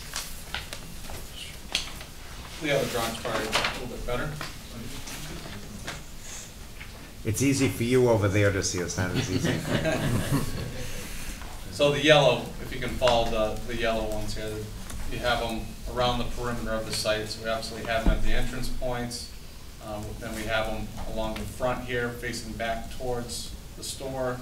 Again, the entrance point, and then one over here facing back towards the canopy. And then another one at this entrance over here. So for the planning board members, because we see everything black and white, there's 1, 2, 3, 4, 5, 6 along the West Main Street.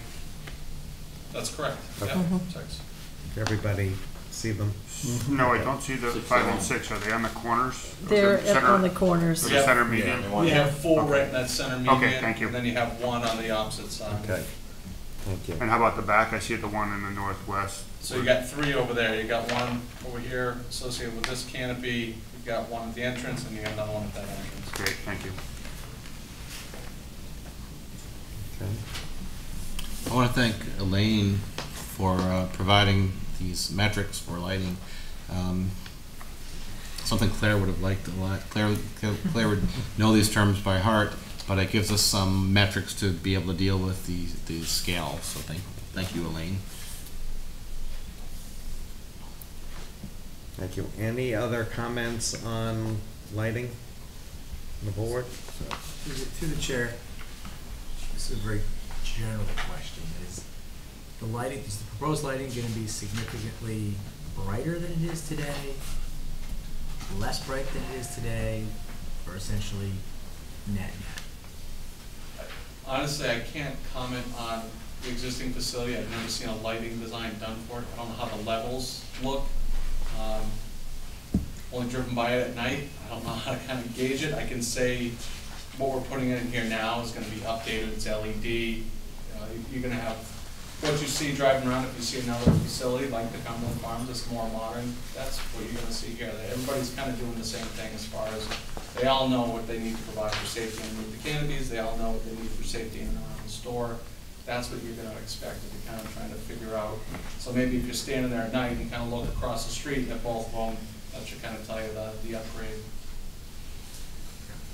Add on to, I was just going to say to add on to that, there's So obviously there's one building today with the pumps right in front of it. Here, there's really gonna be 3 different entities here, so it's gonna seem more.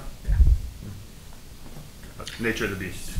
I'm wondering if design review looked at the type of lanterns or lights along the front and back.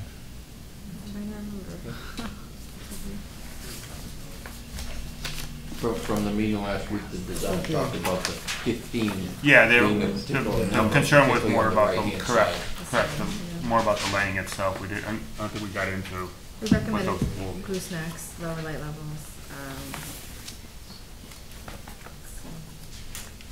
and just overall reducing the light, you know, as much as you can. So you really feel like you need the 40 under the canopy, is it? That might come down a little bit to try to get these levels here, because as you can see, I don't even have any fixtures. I have this one over here, but I have nothing on this whole side right here, to try to avoid having anything going towards Lumber Street. So I would suspect they're gonna have to adjust that down a little bit to improve on that side. like we said, we can add more screening there, right? Yes, and that's the other, lighting levels, it's not a perfect science. They can't take into account existing vegetation or proposed vegetation. So obviously I'm gonna improve the landscaping on that side, which would have an improvement on any type of effect from lighting if you were along the Lumber Street side. So we haven't really talked about how the building itself will show. And I'm wondering if you'll, since it's not intended for people to come in through the back, and the back is the most likely to impact neighbors and so forth, will that be specifically low lit along the back of the building where there won't be an entrance and exit? So we will have a sidewalk, that we did add a sidewalk on the back side of the building. That was Across the new. back of the building, yeah. Yeah, so that's new. So we'll obviously have to have that there just for safety purposes. Also, just noticed, so we do have the gooseneck style lighting. I don't know if that was noticed. On the building. So on the back side, we have levels of 3, 2, 5, 2, 6, you know, on the immediate sidewalk. But as soon as you get off that sidewalk into the grass, you're immediately down to the 2s. And then by the time you're right here, you're already at point 1 of the property line before you even get to the edge of the pavement. So specifically, the building itself isn't gonna be illuminated, the sidewalk is? You're gonna have 2 fixtures on the backside. One right here at the immediately above an egress location. You have to have one above the door, and then there's one more. So there's only 2 wall-mounted fixtures back there. That's it. And pointed down for the sidewalk purposes, exit, Yes, full safety cutoffs. purposes? Everything Okay. on the site's full cutoff fixtures. Okay, thank you. Question about, I guess, lighting and then an overall, maybe I missed it at the beginning, but gas is 24 hours a day and the store is Yeah. open, Yeah, the same as across the street, that's the the proposal. store's 24 hours a day too? We talked about it when you came in at first, and you were gonna keep the hours the same. I thought it was gas 24 hours in the store. We asked to be treated similar as across the street, which is 24 hours. I specifically asked that question, and you asserted that you were going to be keeping the hours the same as they are today, when you first came in. Yeah, I kind of, I was asking because I wasn't sure, and I was that's what I was bringing it I up. thought I Okay, remember let's get 24 that, hours, discuss yeah. that on the hours of Yeah. operation. I- Sorry. Well, it does Wait, affect I the do- lighting, so I do have a question about signage. Should we just add it to the list or talk about it now? Why don't we add that on building and screening it? We are just about out of time for tonight, and Georgia, I'm gonna put you on the spot. Yes. Based on 2 of us not going to be here at the next meeting because our terms are up or pursuing other Correct. activities, Or both. how do we schedule and make sure that this continues and et cetera? Well, I mean, it has to be continued no matter what. Right, So I think in the memo suggested, depending on the zoning board of appeals, what that meeting date was. Obviously, the board may be different by the time this hearing comes around, and the new members would probably have to watch that hearing, but the Okay. board can decide to continue to a set date if the applicant is willing to agree on that date. okay. So a question, would they be not voting members, the new? Because I'm There's unsure, been but more, it- there's been more than one meeting that they would have missed, and you can only Yeah, watch for the one Mullen meeting. waiver, I think they can only miss two, so Well, it's it a would have. majority vote of the board, Right. Right, it's not a special permit. right, so. so, So okay, you'd have your, Yep. the five that you need. right. The other alternative that I learned at the class at Holy Cross was that, it would mean, ending and starting again, but you could just present what has As a already one-time been, and- a and one-time, move it, what has yeah. already happened. If we have to go that route, we'd That brings rather the whole not, but board Okay. back in Okay, play. okay. can we take 5 minutes to show you the revised Yes, architecture? why don't we do that, and why don't we, well, for 5 minutes, I think we're good. I was gonna say openly. For the record, David Avery from Global Partners. So we had an initial review, we used our prototype building, and the initial review was that it was maybe a little too contemporary, a little too bright. So we went through particulars on the building and what we could do to kind of soften it and allow it to blend a little more into the neighborhood. And so some of the things that we changed that were primary impact to the building was the body of the building was white with board and batten vertical siding, and we changed that to more residential clapboard siding. Took the white and just used the white as a trim, but went to a very soft green for the general body of the building. We kept the simulated wood in the architecture and the shape as it was. We took the tin ceiling that was on the mansard all the way around and complemented our neighbors across the street to a darker roof material here. And we brought the silver tin-like for the hard awnings that are on the front. One of the other major things that we did was we had stretched canvas awnings that were over top of the patio space. And again, to just have a little more residential feel to it, we created this pergola to capture that space instead of the awnings, and the awnings were blue, and we just thought this was a little more complementary to the neighborhood. Some And comments. that's the lighting fixture as well as in the back.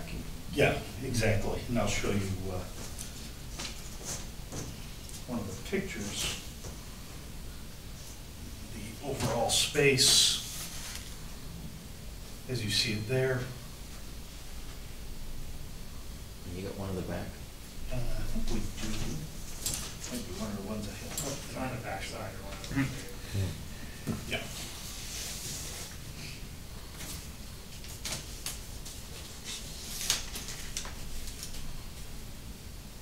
And so you're correct in saying this isn't an entrance, but it is a service door for our store partners that are going in and out.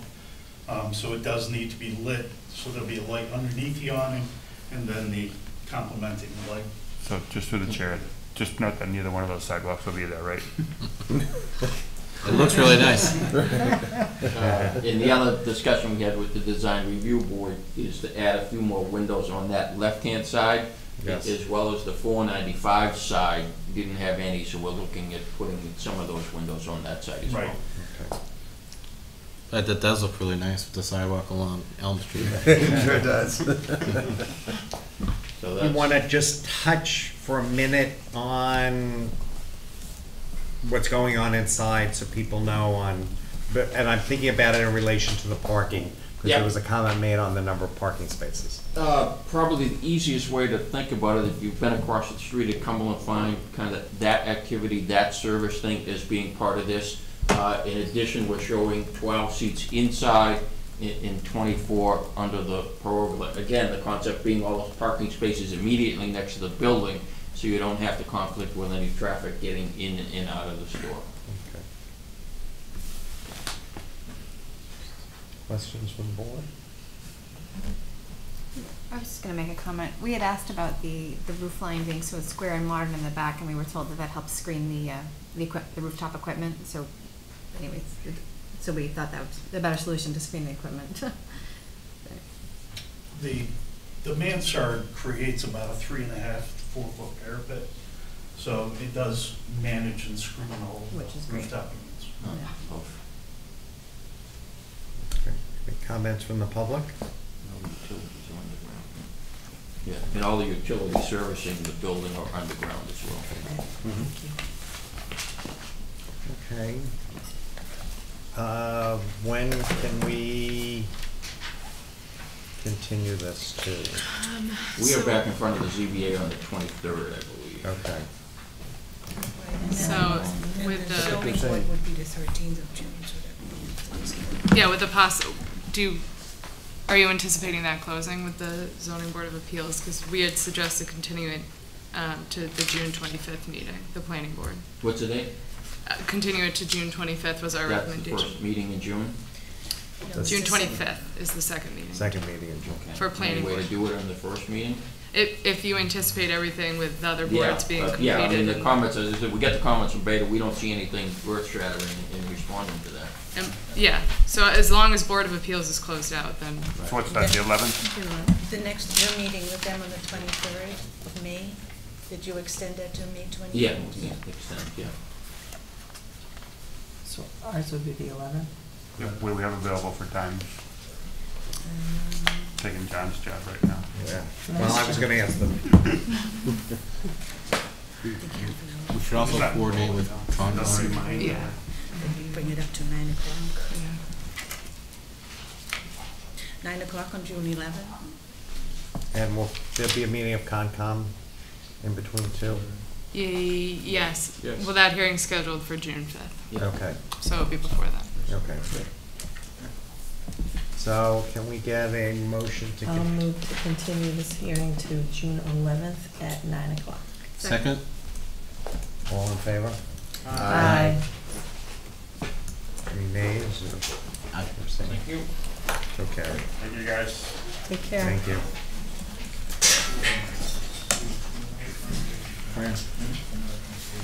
Do we want to take a quick break?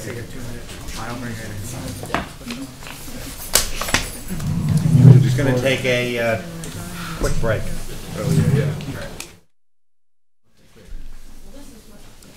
Continued public hearing, Maspinock Woods, West Elm Street, Garden Apartment, site plan amendment, Maspinock Woods Realty Trust. I remember we. Yes, and Mr. Chairman, if I may, just for a second before we reconvene here, for those members of the public and in the viewing audience, tonight is the last meeting of two of our members of the board here. And on behalf of myself, as well as the other remaining members of the board, we would like to recognize the dedication and effort of both Ephraim as well as John. So thank you very much for what you've done. You've been a great addition for a very short period of time, but we wish you luck. And I think what you brought to the board really helped with the cohesiveness and the unity that we've been able to show. Thank you. It's been an honor working with you all, and I feel like I've made a bunch of friends, and it's been an interesting experience. So we wish you luck. Thank you very much. Thank you. Mr. Ferrari, you had some pretty big shoes to fill, and I think you've done an outstanding job. Thank you. Of bringing together this board, making us all better. And I think by your leadership, wisdom, and efforts, I think we have grown individually as well as collectively. And to that, we want to say thank you. Frank, I think you have something for the chairman. For being the chairman for this past year, and also for your half-decade of service to the planning board. Thank you. Thank you. You can get that engraved later. Thank you. And I want to thank each and every member of the planning board. It's been a delight. And this concludes 8 years of serving on town committees and being chair of a committee for 8 years, not necessarily the planning board. And I know it was difficult for all of us this year, and I don't want to take too much time, but it was, everybody had to step up. Everybody realized that we probably needed to put in additional work. And I think one thing that we brought is a clarity to the public. There was nothing behind the scenes. Everything was open. And that's the direction that, was very clear that the public and the board wanted. So, as somebody has said, and I think Fran, you said, it's like making sausage. It may not be, maybe ugly at times, but what you see is exactly what the discussions were. No other background discussions, and that's one thing that I think we should all be proud about. That it might have been painful for the applicants, but. I did want to say that I feel that something really important happened this year, and we do have you to thank for that. And it dovetails right off of that, is that this process has become very much more in front of the public and very much more involved of all planning board members. And that's not only important, but we're delivering better results. And I know that people are seeing every difficult step of the way, but that is the best way for it to happen. And I've been proud to be part of this, and I think you also get a lot of credit for for building a team. This board has become a really terrific team. I know that when I was leading a hearing, and I gave that feedback to Cliff as he was leading his hearing, is that we can count on each other. Everybody pulls their own weight and has the best interest at heart for the whole process, and we have delivered very reasoned, reasonable, and defensible decisions, and that's something to be very proud of. Thank you. And thank you to the board. So I just have one quick request. Can you actually use the gavel? It doesn't make the law and order sound. Thank you. That's right. All right. So, continued public hearing, and Irfan, I've asked to, since he will be, we don't expect this to go past this meeting, and he hasn't had the opportunity, so I've asked him to. Here we go, Irfan. Just don't give him your gavel so he can do it. I've been eyeing it since it came out. So this is a continued public hearing for Maspinock Woods. We're looking, it's a garden style apartment, site plan review, amendment, sorry. I'm gonna hand it over to the applicant. Hi, I'm Bruce Wheeler with Maspinock Woods. Wendy Welton is here with Artform Design, and you know Peter, of course, as well. Yeah, again, we filed to amend, as you can see in this plan, 3 of the duplex units. Originally we had 4. We have not moved forward with the change to the other unit. So what you're seeing now is just exactly what we're proposing to be the changes.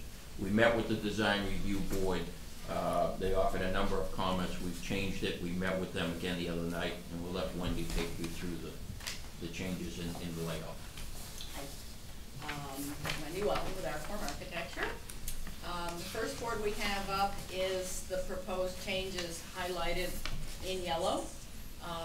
The feedback that they got from the marketplace was that people were looking for some things that were slightly different. One was that some of these places here where these are widening out now on the back, those were sunrooms that were on the back of the building, and they meant that the sunrooms were off the master bedrooms. There was an issue with flow and light and stuff, so we made some changes to those. I actually have 2 boards here showing them. This one in color just highlights it a little bit better.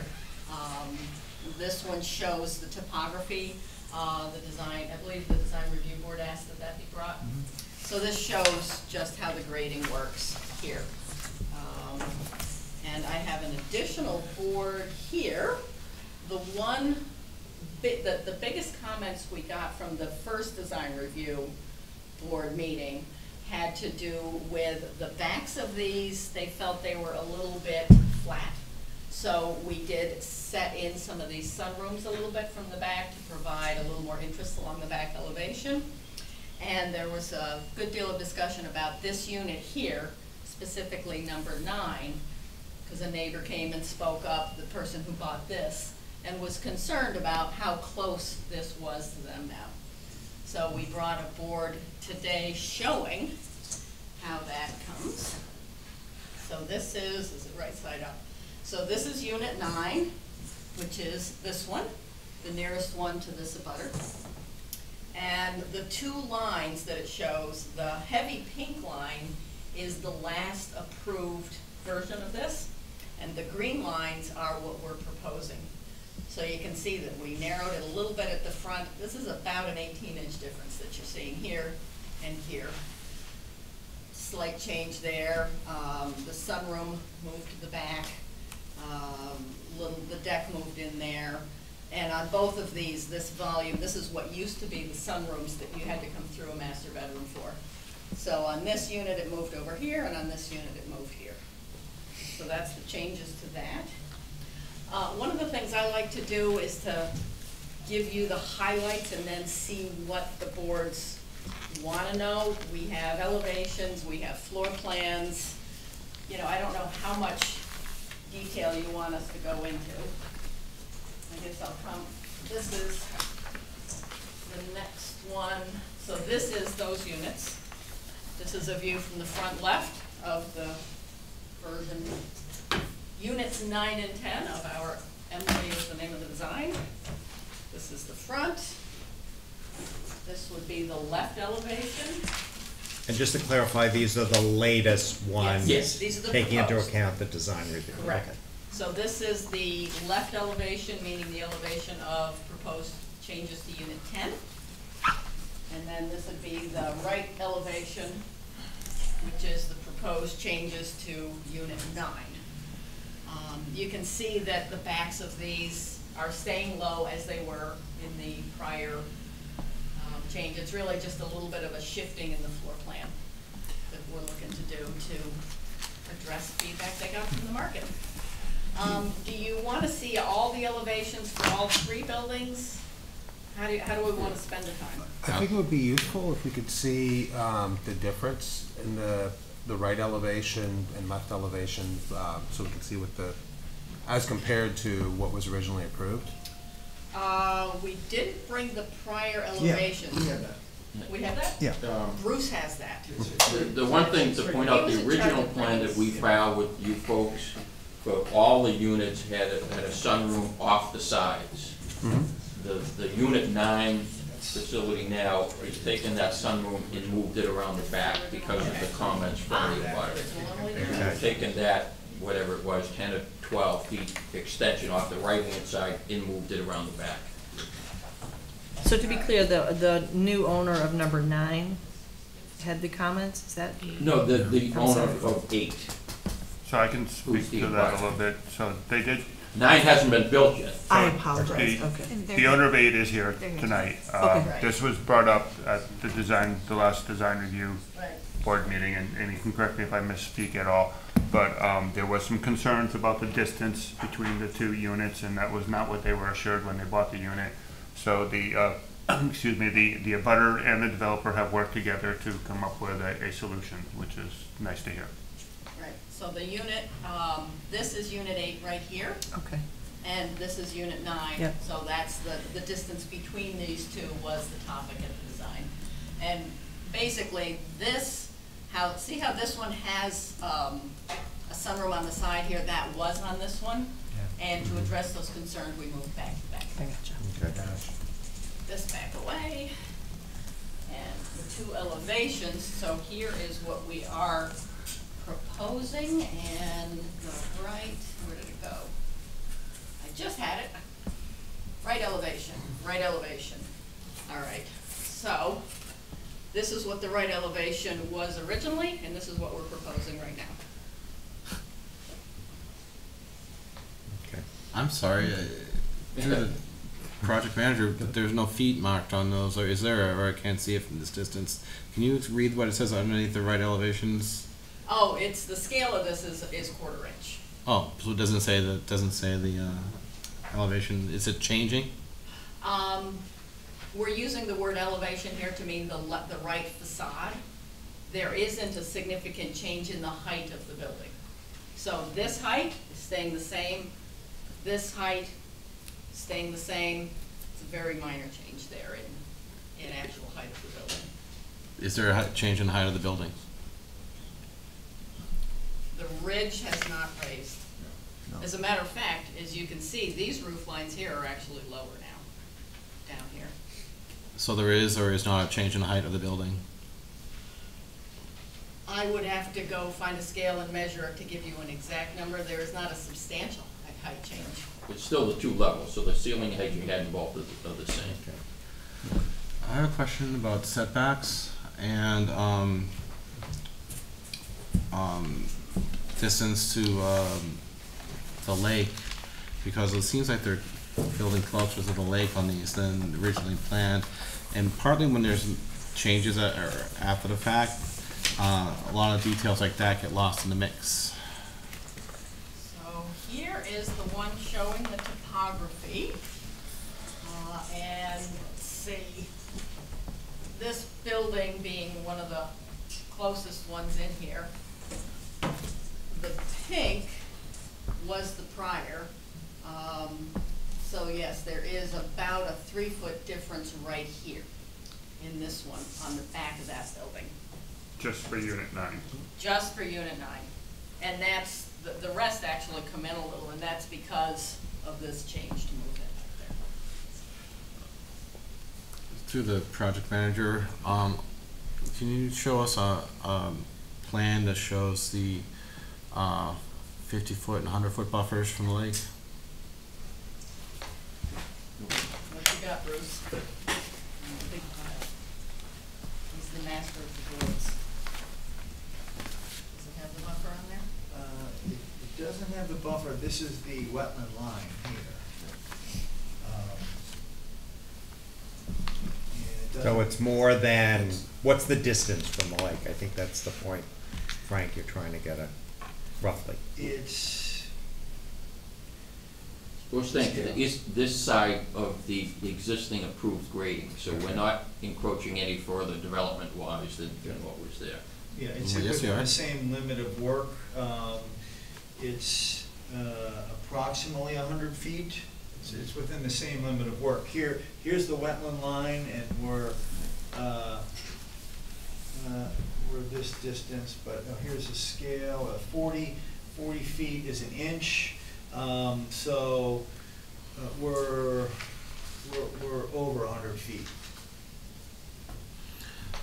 I don't see, what I think we need is, when there are changes, that either go up to the buffer or into the buffer, We're outside. or not, or outside the buffer, they should be shown on a plan where the buffer is, and we don't have that here.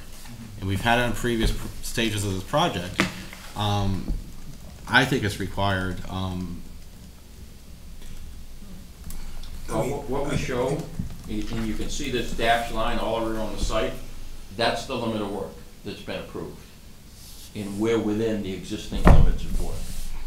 So there's no other further conservation commissions, are not increasing or affecting any interest of the Wetland Protection Act, because again, we're outside of that. And as Bruce said, you're over 100 feet from the wetland, but it's in an area we've already been approved. Well, let's just review that for a second. I'm sorry. If I can make a suggestion, Frank, I think ongoing, you have a very good point, and maybe have new applicants do it, but I think to retroactively change the way we've been doing it. No. I'm not saying, we're not retroactively changing. These are our requirements. They're retroactively changing what we've already approved. But what I'm saying, how do we verify what the changes are? And, okay, looking at the map now, with the dotted line, which is a black and white one, and it shows the limit of work, which is outside of the 100-foot buffer. Yep. That makes some more sense to me than previously. As soon as it focuses in for a second. Come on. Technology. So this shows the previous approval for 9 and 10. So through the chair, give you a few seconds, Frank. Yeah, sure. So what is the distance, no, hold on. Let him ask his question. The distance, the green is the new, on the chart on the back, right? Yes, So what's the difference, what's the distance between the green and the red? that right there is 2 approximately feet? 3 feet. 3 This feet. is 18 inches here. So the point I would make is, they're stating they're still within the building area. Even if they weren't, it's only a difference of 3 feet. It sounds like both the applicant and the abutter have worked out an agreement. I don't think we should drag this on. I think we should just move forward with it, in my opinion. I think we should also respect, previous decisions, that we had a work area that was approved. And so long as they maintain activities within that area, that, you know, we shouldn't retroactively go back and try to change that. Again, they're outside the buffer zone, and they're obviously outside the wetland zone. But just to react to John's point and Frank's point, Frank, you do bring up a good point that it's something that we have to be very careful about because setbacks are important. So, like John said, note it and move forward. So my question is this: on the black and white chart that we have right now, there are smaller dashes and a darker dash. The darker dash is the limit of previously approved. Yes, that's the limit of work that Wendy's pointing to. Oh, wait. And these smaller dashes here, if you're referring to those are the contour lines. Those are showing a slope to the land. This is the retention pond, right here. And this is the limit of work, this dashed line that goes around. And in the back of 9, we're still 80 feet from the limit of work. We're on our side of the retention pond. We're 80 feet within the limit of work. And we made it about 3 feet deep. When it's within the buffer, which they're 20 feet within the buffer, that requires a little bit extra attention because they're going 3 feet further into the buffer. But it's not in the buffer. You No, got this you're one- 50 or 60 feet to the edge of limit of work, and then 70 to 80 feet beyond that. Right. I think they're So outside the buffer. the buffer is only 100, It's we're outside at the least buffer. 150. But I think your point's well taken, that, you know, we should see that, but I think in this case, because it's already been an approved, work area that. What are the setbacks that are required between these buildings? 35. And the old plan showed 35.5. New plan shows. Update. 35.5. 35.5. 35. Okay. So it's really the angle that's changing, moving. Okay. So from the viewpoint of the architecture, it's all the same materials, everything else, it's really just the shifting of that either in addition of the sunroom from the front side on this, on the left-hand side, or again, shifting it around the back. Okay. Any further discussion? Yes, I'm sorry, I have so many questions. The color chart showing the white buildings are the ones that are already built, and the color ones are the ones that are not yet built. Built, these, I believe, are Never built. built. This one is not yet started. The Permit's permit filed. is filed. I believe these have Under like construction. foundations started. They're well under construction, and then these two are constructed.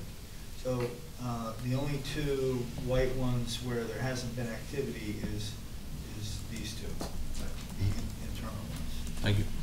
So with the exception of Unit 8, there's no abutter to the units that we're changing. Okay. Okay. Any comments from the public? No, so. Question of order, is this a vote, or do we need to vote on this? We do need to vote on this, and I am not to impact the vote, because I think this is but I just want to bring up and remind the applicant and I was trying to actually find tape, when you guys came back last time, as you were walking out, the former chair in his wisdom addressed looking at the parcel on West Elm Street. And in effect, it's probably gotten worse as a dump site. So I'm requesting to the applicant that for the benefit of the neighbors, and also to the benefit of people who might be buying, that passing, it's this one down here, is that it's the entry to not only a neighborhood, because I go in that way if I want to bypass, because I'm on that side, but also to your houses. It doesn't represent you well as a developer.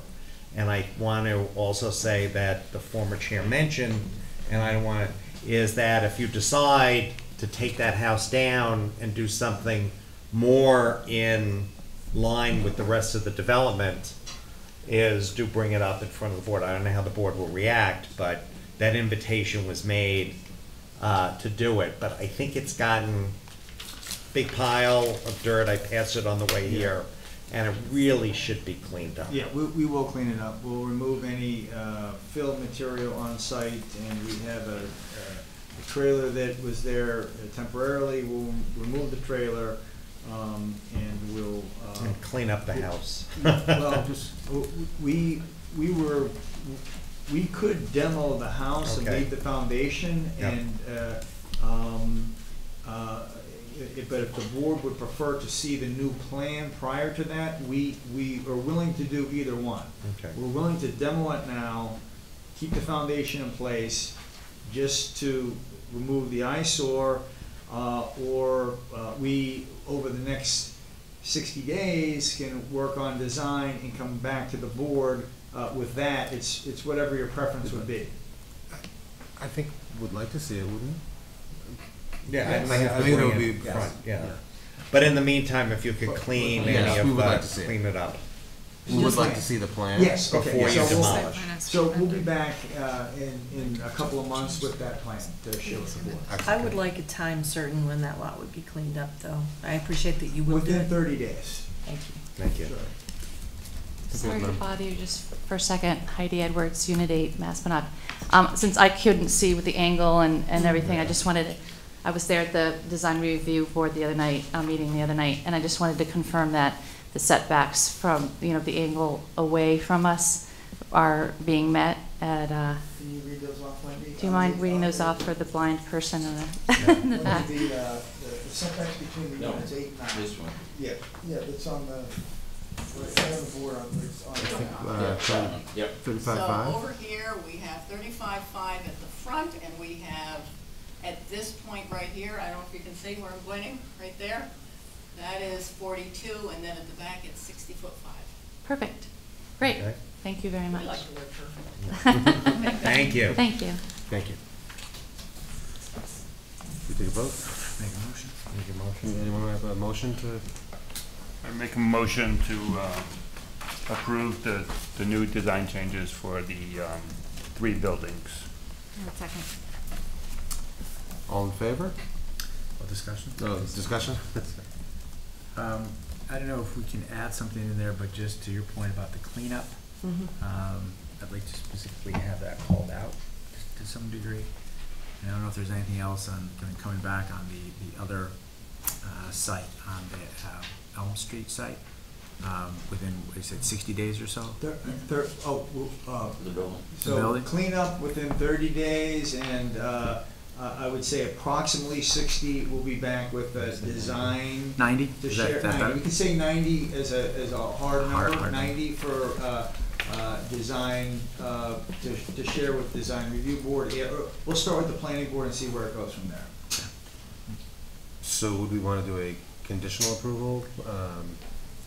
Approve conditioned on that we get those, that the site's cleaned up? As long as that won't hold us up getting building permits, because we're gonna start on that. Right. I think that the new construction in West Elm, I think that's a whole different piece. Right, it is. But we can certainly, if we want, we can give you a letter that says, we'll start the cleanup of that lot within the next 30 I'm days. comfortable with the I'm okay with assertion in the meeting. I mean, we all know what we've agreed to, so I appreciate that. I don't think it necessarily impacts what they asked for tonight.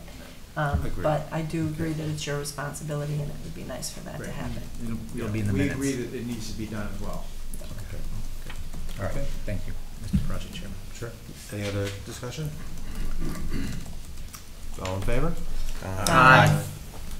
All opposed? Abstained? Awesome. Thank you. Thank you. Well done. you. Good luck. All right. Good job. Make sure we close the One and hearing. only. Yes. Oh, Yes. I'll At least move I to get to get close one the out. hearing. Second. Oh, Second. All in Discussion? favor? All in favor? Aye. Opposed, abstained, so carried. Next item is not a public hearing, but it's a discussion, Wilson Street, Legacy Farms North.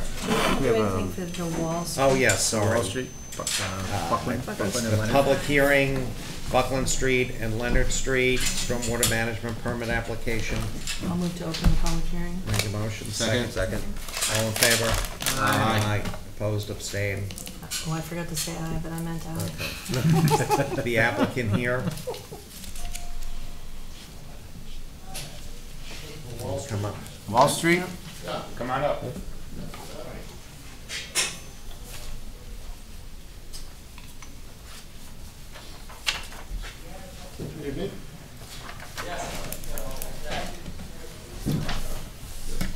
Can I just say, for the purpose of the public, we did receive a letter with a request to read it out loud. I don't think that we need to do that. We do keep things in the public record.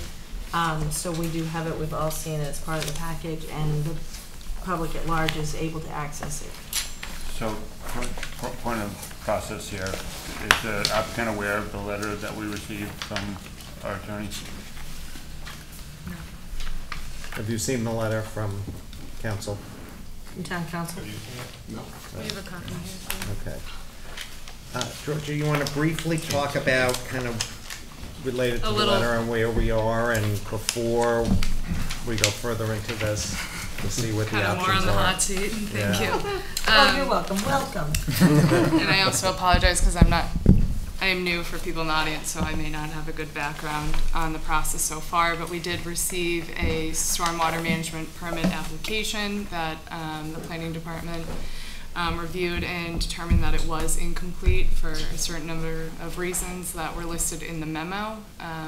Some things were missing, and then there was some discussion based on the determination of being considered subdivision control law and the basis of an A&R or not. So included in the letter from town council explains their reasoning and their suggestions for how to kind of review the application, considering that a number of items, big items, were missing. So why don't you touch on those two directions? Yes. The voting directions, you mean? Or Either voting or... Yes, sorry, hold on one second, I have so many things open. So notice in the memo that the planning board has a couple options that they can decide. Most recently, the letter from the town council had suggested that that the applicant withdraw their permit, and if they refuse to do so, it recommended the planning board deny the application under the determination that a definitive subdivision control plan is required. There's a lot more detail, but I apologize, but I don't know off the top. No, you did fine. If my understanding is correct, the decision of 1998 is apparently not supportable by the current town council, and the paper street does not enable the argument to not have a subdivision plan, to have the approval not required. Is that correct? That's correct. Thank you. Well, no problem. So your two choices are to withdraw and then come back with everything that's necessary, or we can deem before discussion that there's not enough information provided and deny the application. So, Comment. I would suggest that we advise the applicant to choose the first option, which is the correct way to do it, withdraw the stormwater permit request and do a proper subdivision, being that the paper street does not qualify as a point of access. I just read from the letter for the purposes of the public. It is clear from case law that has emanated from the decision interpreting the exemption from the subdivision approval process found in General Law, Chapter 41, Section 81 LC, that a way in existence for purposes of Clause C may not be merely a plan proposal or, quote, paper street, unquote, but must in fact be a, quote, physical way on the ground, unquote. And then they list a bunch of case law that has set that. Yes. So, I understand the board's position relative to the rights of the paper street. We respectfully disagree with the town council's opinion. We have had discussions with town council. My council is preparing its legal opinion relative to the rights that we have in the paper street and the requirements that we're to follow in order to be eligible for an A&R endorsement of a plan. If the board does not want to discuss that application until we have further discussions with town council, then I would suggest that we continue the hearing until the attorneys have a chance to discuss the issues. Quite frankly, I mean, the option for us, if the board were to decline it, I mean, we had the option of submitting an A&R plan when we submitted the application for stormwater management. We didn't feel that it would be appropriate to put the board under the pressure of a 21-day decision-making process to sign that plan. So we withheld that plan so that we could have a discussion about the other more important issues, which is the stormwater management of the road that's built there. So I don't want to get into a litigation situation because, quite honestly, the attorneys don't make the decisions, the courts make the decisions. Right. And so I think it would be better for the two attorneys to get together and discuss their varying opinions, because I've noticed from 1998 that we did have an opinion from the prior town council that substantially is different than what the present town council has reflected in his letter. And I don't even have to read the letter because I know essentially what that position would be. 20 years later, I think that we aren't going to have a chance. We aren't going to decide anything that opposes what our current town council we can't take any action that town council has. Understood, and I'm not asking you to do that at this stage of the game. But we are, the law hasn't changed, the case law hasn't changed, and I've had it reviewed. We'll present that information in a legal opinion from our attorneys, Rackman and Sawyer, and we'll let the two attorneys decide how they want to approach it with respect to an A&R endorsement. Sorry, I'd make a motion to continue the hearing. Can we continue it? So we can extend the action date as long as the board and you agree upon that, and we have to file with the town clerk, and then once we find that time, that's an agreeable time for you to get all the information that is missing for the application to make it complete. That's what our legal counsel sent us about. It just says the board may give the applicant further time to supplement the application if the applicant is agreeable to the extension date. So that's kind of vague, but if the boards agree. Okay, ask a question. Is there a concern about 3 board members will be changing next week? Is that a concern, or we still have enough to vote on it if we continue it? Excuse me, what is the requirement for a stormwater permit? Is it a simple majority? Or Yes. And how many members are there? 7? 9. There will be 7. 9 members, wow. Yeah. Hope you all get along. 2 missing, and 2 of us are not. Question about process. So I think we can continue the hearing without asking them for the additional documentation. Yeah, because I think you get that one continuance, but we would have to reopen again the hearing and talk about how the application's incomplete. Right, but I think that gives us time for through the the new moderator members. so that the attorneys can work out which way they want to go. And I'm just trying to be, when I made the motion, I just want to try to be respectful of our schedule tonight. Right. Because we're 15 to 20 minutes behind schedule. And to that point, I think he hasn't read this yet. Once you do read it and your attorney reads it, I think it's not that much time that will be needed. So I concur with David that we should continue and find a date that's workable with you. Yeah, well, I don't know what the board's schedule is, but somewhere in the vicinity of 30 days out or whatever. So June 25th? June 20, yep. 6/11 or 6/25? It seems like 6/11 is kind of full. Yeah, it's 6/25. 6/25. Time flies. And of the 7 of us here tonight, only 5 of us are continuing. Which Right. would There's be the only exact 5 of us. majority. Right. Only 5 of us are continuing forward, so you need those 5. If you want to, in the interim period, re-advertise it after the election, you have the town election, then all the board members would be eligible at that point. So would you be happy to pay for another advertisement to make that process work better? Who's making the motion? We have to extend the decision date as well. Okay. To June 2nd. Okay. To June. July. July July. July July. Sorry. Wow. July I was 2nd. like, wow, that's gonna be. That's like next week. I'd add another week to that. So You move wanna add another week? to move the hearing to June 25th at what time?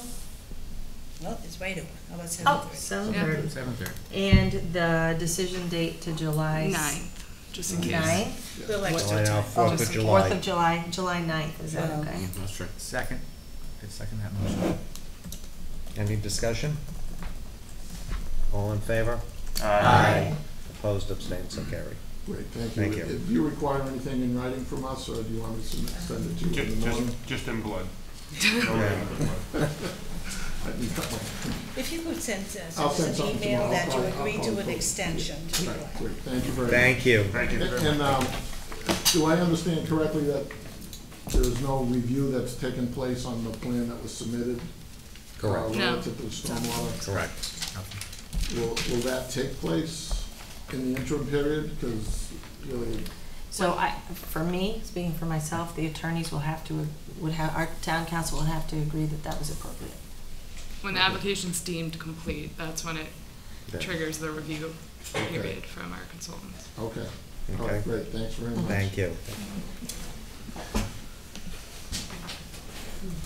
Okay. Wilson Street. Okay. This is not a It's not a public public hearing, this hearing, is no. just a public meeting, so. Roy, Mr. McDowell, would you like to tell us what's happened? Did you meet Sure. today? I did, I met Okay. with Bill. Pass those out. Give me 1 second. Just want to step a little more. Yeah. And I thought we were loved more.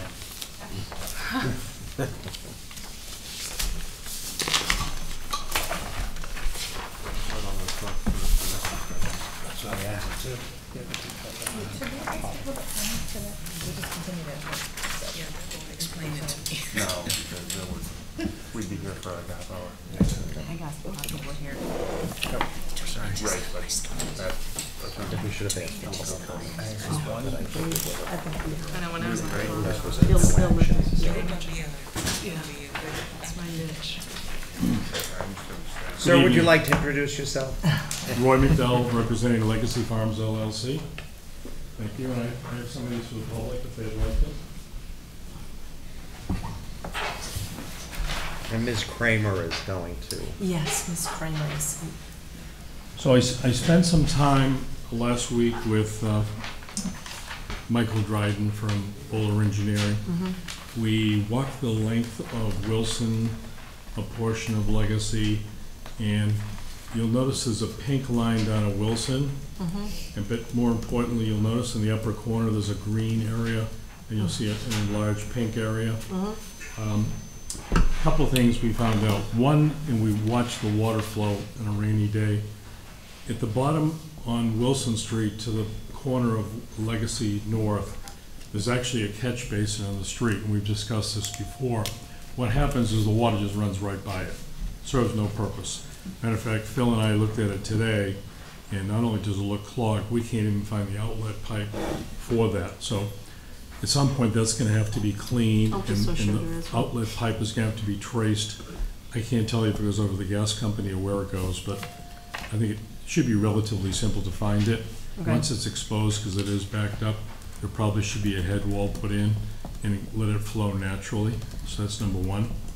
Number two, the area that I've marked in pink, which is actually on our property, that was part of the work that was done in conjunction with the town with Ludlow Construction when they built the road. And there's a retention area there that holds water. And when neighbors at one point made a comment that they thought some of the water was flowing off our property, actually I think they were right. We studied that closely, and you can actually see in a large storm where water in fact would come over the edge, because you can actually see remnants of it coming out to the road. And of course then it would head down towards Kruger. So there's no question, I think in certain storm conditions that's actually been happening. So in discussions with Bowler, we believe that that retention area should be enlarged. probably as much as 50, could be 75%, I don't know. I've got them running the calculations now. We're also going back to VHB, who did the original design, to find out what their calculations were, because we believe in a heavy storm situation, it's not adequate. So I should have information, I would say within a week or so, as far as what that needs to be, and so we'll work on that. Getting back to the drain in the street, Phil and I looked at it today, and I think the asphalt outside of that drain on Wilson Street needs to be taken up and recontoured. So when the water, there's probably an 800-foot run from the top of the hill where the gas company has a couple of drains, but there's 0 drains along that edge. So the water needs to be picked up, diverted into that catch basin, the drain cleaned, the pipe exposed. There's a number of pieces. So that's part of it. The other part is, Phil and I walked up Legacy North, and we haven't put the finished coat on yet, so in some areas, in fact, the grass is slightly higher than the road. So what's happening is some of the water is running down the street itself. So what we're going to do in conjunction with a number of other things, we're actually going to lower that grass in some areas so in fact the water does shed into the swale. So I think it's a combination of things that we believe need to be done to make the situation better. Okay, Phil, thoughts? So, I think the situation in Wilson Street is such that the stormwater management system is not adequate for Wilson Street. There are about four catch basins up by the LNG driveway, and then it's about an 800-foot span before you get to Wilson Street. And there's like Roy said, there's a catch basin there, but it doesn't look like the water can get to it because over time pavement ruts, and so the water probably flows right down where the tire groove is, and it's slightly higher on the other side, so it goes by. Also, the cross slope in Wilson Street isn't very defined at the intersection, so both at the intersection and a period further down Wilson Street. So the water can cross the street intermittently, which is not good because then it freezes, et cetera, it causes issues. So that's another issue. And then there's no formal drainage from Wilson Street, and there's no opportunity for the water to get off the road until you get past Kruger Street, which is probably about 1,000 feet down the road. And as Roy said, probably just about right at this area is where his swale overflows into the street. So adding more drainage, and that too could cross the street. So I think there's and as Roy said, there's a good portion of Legacy Farms Road North that comes down, adds more flow to it. So if we're able to reduce the flow coming this way, reduce the outlet from this basin, and also allow the basin here to actually capture flow. And after you left, I did find another basin about halfway up here that was completely buried. So obviously you're gonna maintain the drainage, provide maybe a pavement lift through the intersection to keep it on the road, and also, so there's a number of changes that could be made to improve the situation. Okay. So with that being said, we'd be very happy to work with the DPW on the drains that are in the street, because that's public property. But I think we can assist them in not only getting them clean, but identifying where they're going. Because if they're in fact clogged and backed up, they're not going to serve much of a purpose. So I think identifying the head walls, cleaning the pipe, cleaning the catch basin, increasing our detention area, and addressing the shoulders along the edge of Legacy so the water's truly shedding off. I think that's going to take care of a significant amount of this. The one thing that Phil did mention, those will do a lot significantly to the health situation, but it's not going to make it perfect, only because the street itself is not. The street is not properly pitched, so you're still going to get a certain amount of water going down that street in a swale fashion, because, as Phil mentioned, the tires from the cars have created a sort of a swale in the road itself, so just even rainwater is going to be concentrated as opposed to shedding in one way or the other. But we think it'll be significantly improved. Does anybody on the board have any questions? Just a quick question about the swale that you're going to increase the size of. Is that just natural, what's it made of? It's a field right now. Okay, so it's just a grass area? Yeah. No more trees coming down. There are no trees there. Perfect.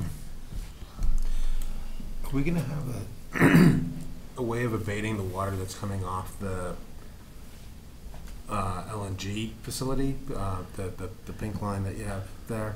Is any of that gonna be caught? They have two catch basins in front of their driveway, one on either side. How much of the water goes in them, I don't know.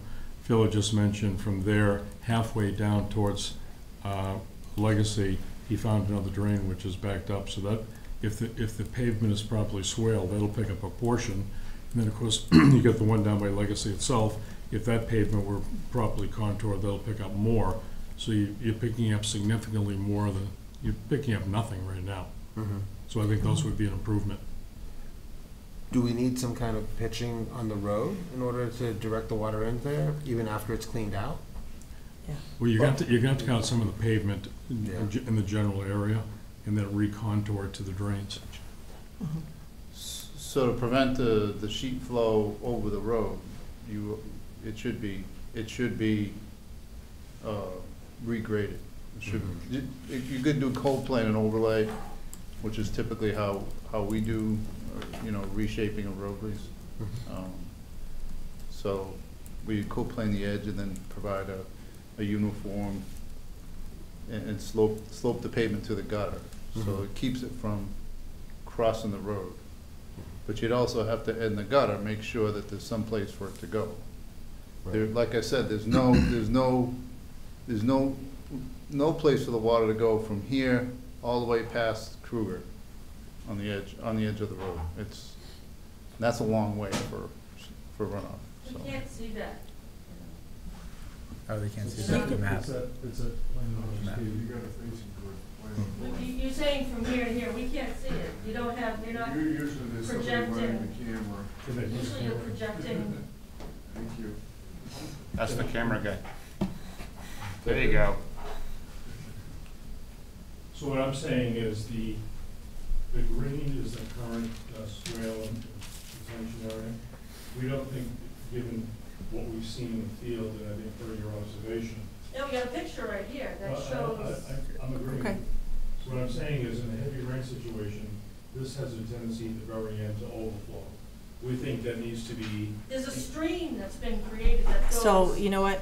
No back and forth. I'm definitely gonna hear from you though, okay? But no back and forth this way, not at the mic, okay?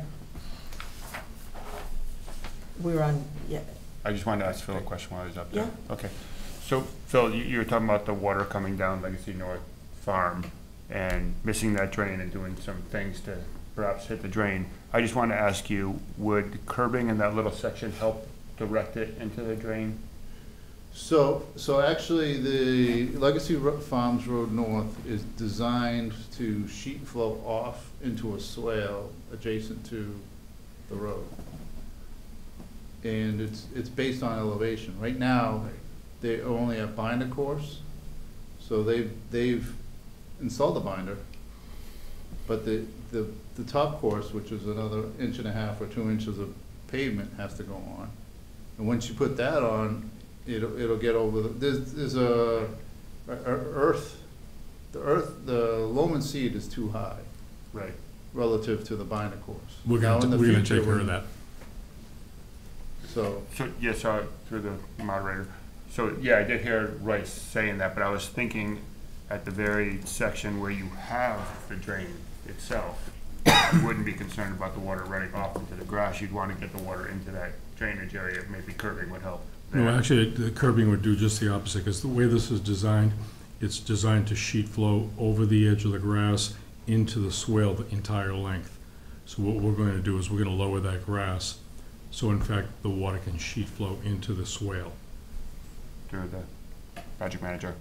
So that makes sense with the the lid stuff, right? Go off the road in there, but this is not a lid thing, there's a drain there, right? So you're trying to. No, the drain is on Two different things. the drain's in public way. Right on the corner of Legacy North and Wilson, right? No, right there. Yeah. Put this aside for a minute. What we're talking about is along here, Yeah. we want to shed the water this way, so it comes down like this, comes around and eventually ends up here. And of course, this water's gonna go into a drain here. Phil mentioned there's another drain a little further up, which is gonna get exposed. So the idea is to get this water to come down to here, but has a sufficient detention area, so that it over time can work itself into the soil. So yes, I totally understand that, and that's way much higher than I was talking about, but there is a catch basin right on the corner of Wilson and Legacy North, so Correct.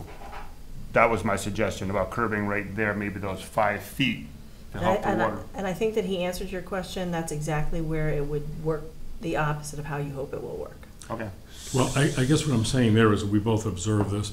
If you think about where the catch basin is, and I'll just pick a number, you may have to go 8 feet across and 5 feet out, cut out that asphalt and recontour it so the water flows into the drain.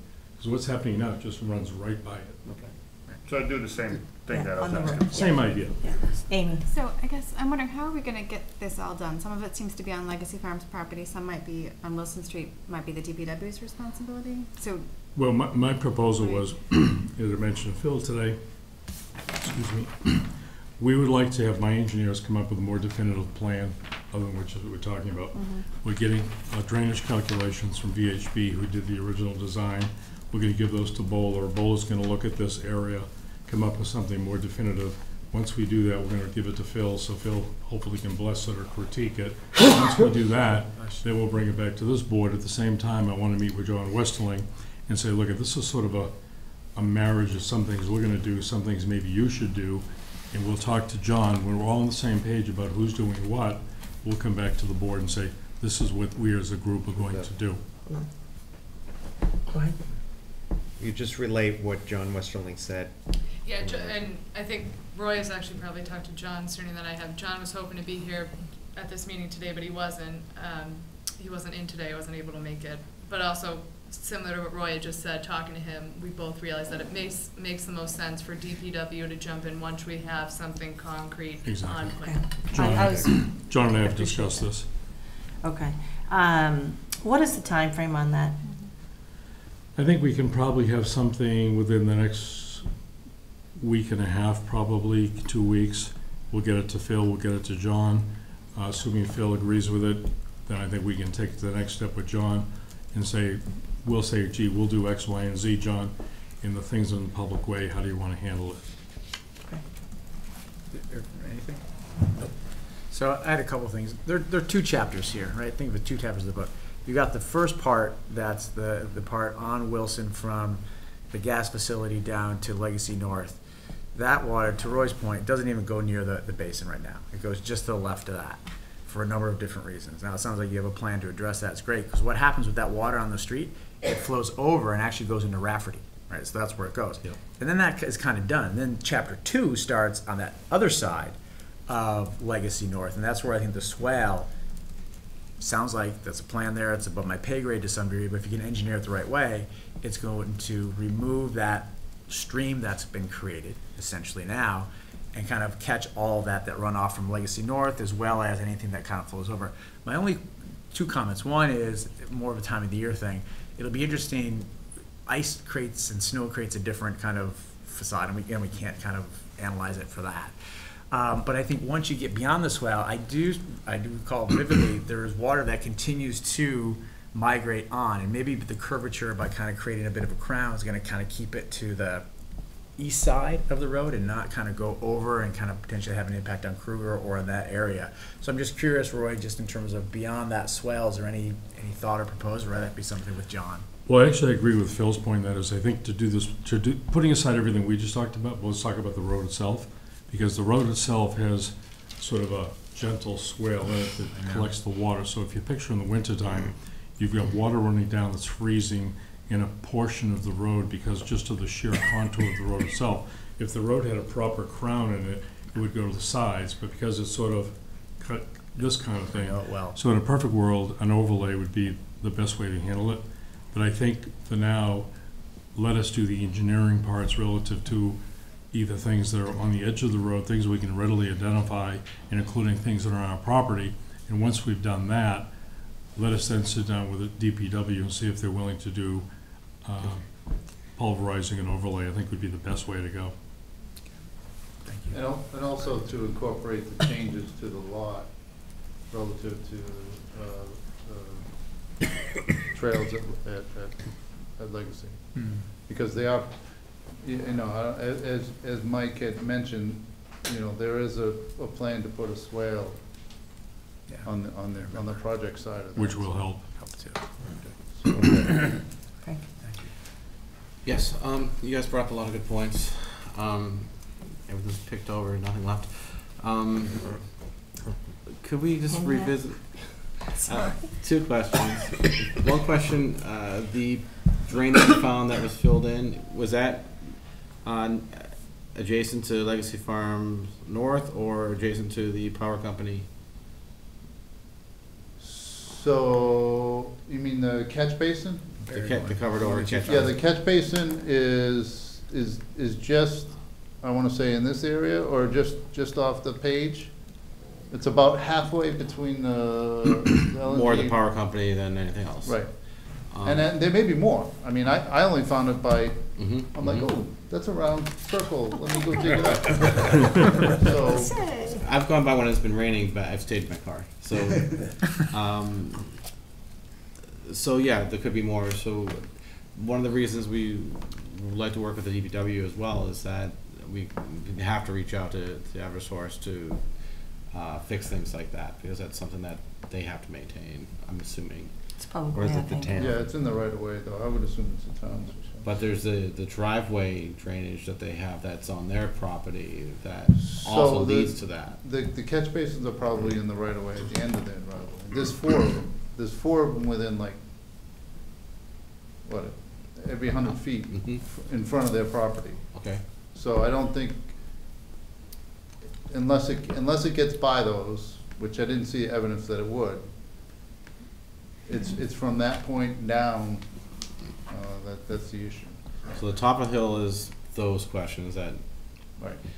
DPW. But I also don't know, like Roy and I, we tried to look for the outlet that's for the one at Wilson Street. It's pointing across the street. There's a wet area across the street, but it looked like it's been filled for I don't know how long. So I don't know if that's where it goes. Longer than you and I have been on the planet, probably. So the north side and the trees that were cut down by Eversource, or that whole issue, we need to work with DPW to figure out, one, what to do about that, because that could affect water runoff as well. The next part of the question is the downhill portion beyond the purple mark here, where you will be making some corrections, but what happens after that point? And we were talking about having a swale on the side of the road, and where is the standing of that as far as your understanding, both of you? I was told the last meeting the neighbors didn't want a swale. So I don't know where it stands. So what I'm gonna recommend that Roy has his engineers do is to compile all the issues that we just discussed on a plan, and say we could do, and have it like a menu of things we could do. And then we would sit down with John to say, you know, these are things that could be done to provide improvement for this. You know, whose responsibility is it, you know, relative to Obviously, the overflow of the swale is the project's problem, you know, and if there's excess flow coming down Legacy Farms Road North, then I think that would be Roy's issue. But there's definitely flow I've noticed coming from the cart path, and I'm not sure how that should be handled. Where's the cart path? That's Which cart path? I see On the what you're north, saying. on the uphill side of the That's kind of south. part of chapter 1, right? That's that first act, because it flows into the catch drain at the corner of Wilson. Right, you can see it You're here. talking about the gravel road for the nursery? Yeah, yeah. Yeah. So Yeah, it's- yeah, it's- and I can picture water running down that. Yeah. I mean, the simple fix with that would be, is to the north side of that, excavate that right across and run a drain right down to that catch basin and just have it all run into it. Just as a good point to keep in mind, since we're. I in a agree with teamwork Phil's idea. I fashion think we're gonna looking come to up with a fix this whole, problem. sort of a potpourri of things to look at. I'm And- encouraged that the DPW is engaged with this too, so Yeah, they are. that's awesome. I want to make sure I'm mindful of the time. I want to hear comments from the butters and neighbors. Well, Thank you. Could we set a date when he might come back and we could discuss what we've learned? We will, yeah, Okay. definitely. And on that point, I think it's very important to have John or someone from DPW here to be a kind of a point person. What? Okay, so I object to. Just introduce yourself, Katie. Katie Towner, Kruger Road. So, I object to the point that you're making, that there's an existing swale on Wilson Street from the Legacy Farms to the Kruger Road. We have before and after pictures, okay? Before all of the earth was moved, it's not just that you cut down a few trees. There's a very large area of acres and acres and acres of that whole corner of Legacy Farms that was disturbed, that was, you know, it's not just the big trees. There was all kinds of, it was a tree farm. There was all acres and acres of trees that were holding the drainage, okay? And the area of earth that was disturbed that caused this whole problem, okay? Nobody is owning up to that, all right? And, you know, I went and read the bylaws, and it says that if you disturb a certain acreage of earth, you're supposed to come up with a plan to mitigate the results. And that has not been done. You're just going around the problem saying, oh, yeah, So we cut down a Katie, couple of trees. we are talking about working collaboratively to come up with a plan. That's what we're engaged It was in. not a meadow, okay? I understand. There was a lot I of- understand. There was a lot of trees, bushes, all kinds of vegetation that was holding the. I am very aware. Okay? Yep. And so there's no existing swale. Before all of the ground was disturbed, there was 4 feet of road between the pavement and the stone wall, okay? And there was no road damage, okay? There was no road damage, there's no ruts, there's no swale, okay? And that's what we should have. Any mitigation for all of the disturbance of the earth and all of the flow of the water needs to take place on their property. There is no room to reshape the road, to bend it down into the you know, there's a stone wall there. So reshaping the road and creating a swale is not an option. If I may. Hold on, just, no, question. wait, hold on, please. The one point I agree with them on is that the sizing of this basin was I've been talking to John Westerling, and he says there's a design spec for how this was sized. Okay, but he couldn't come up with it. Now, when the town lets a contract out, there's a spec attached to it, okay? So, you know, that should be available, right? And that should be available electronically. And that was talked about, but it hasn't been provided. So the analysis of how they came up with this size basin, I'd be very interested to read that, because And that's coming. It's not, you know, something was not right there. So yes, the basin needs to be greatly enlarged on their land, not, and also the plans for this basin show it designed to flow into the road. It says flowing into existing swale. There is no existing swale. So the review of the design and the review of the whole thing was not proper. And my reading of the construction plans, the construction management plans that go with every part of these projects, is that as soon as the developer becomes aware that there's a problem, they're supposed to report it. So I'm going to have And the board is supposed to order a plan to fix it in 30 days. Now, I read the plan. I read the construction management plan. I read the town bylaws. And for 3 years, we've had this stream. I mean, this is the stream that's been created that goes right into Wilson Street. Yeah, Katie, and in the winter, Katie, it freezes. Seriously, we're going to talk about the plan when they bring it together. We understand that there's a problem. We are engaged with this with you because there's a problem. Everybody's engaged in problem solving, but the plan is not in front of us yet. But we will have a chance to talk about that. I'm going to ask you to wrap up so other people can speak if they need to. My point is that the complete ownership of the problem is not just the water running down, you know, Legacy Farms Road. It's a result of the disturbance of the entire parcel and the lack of a credible plan to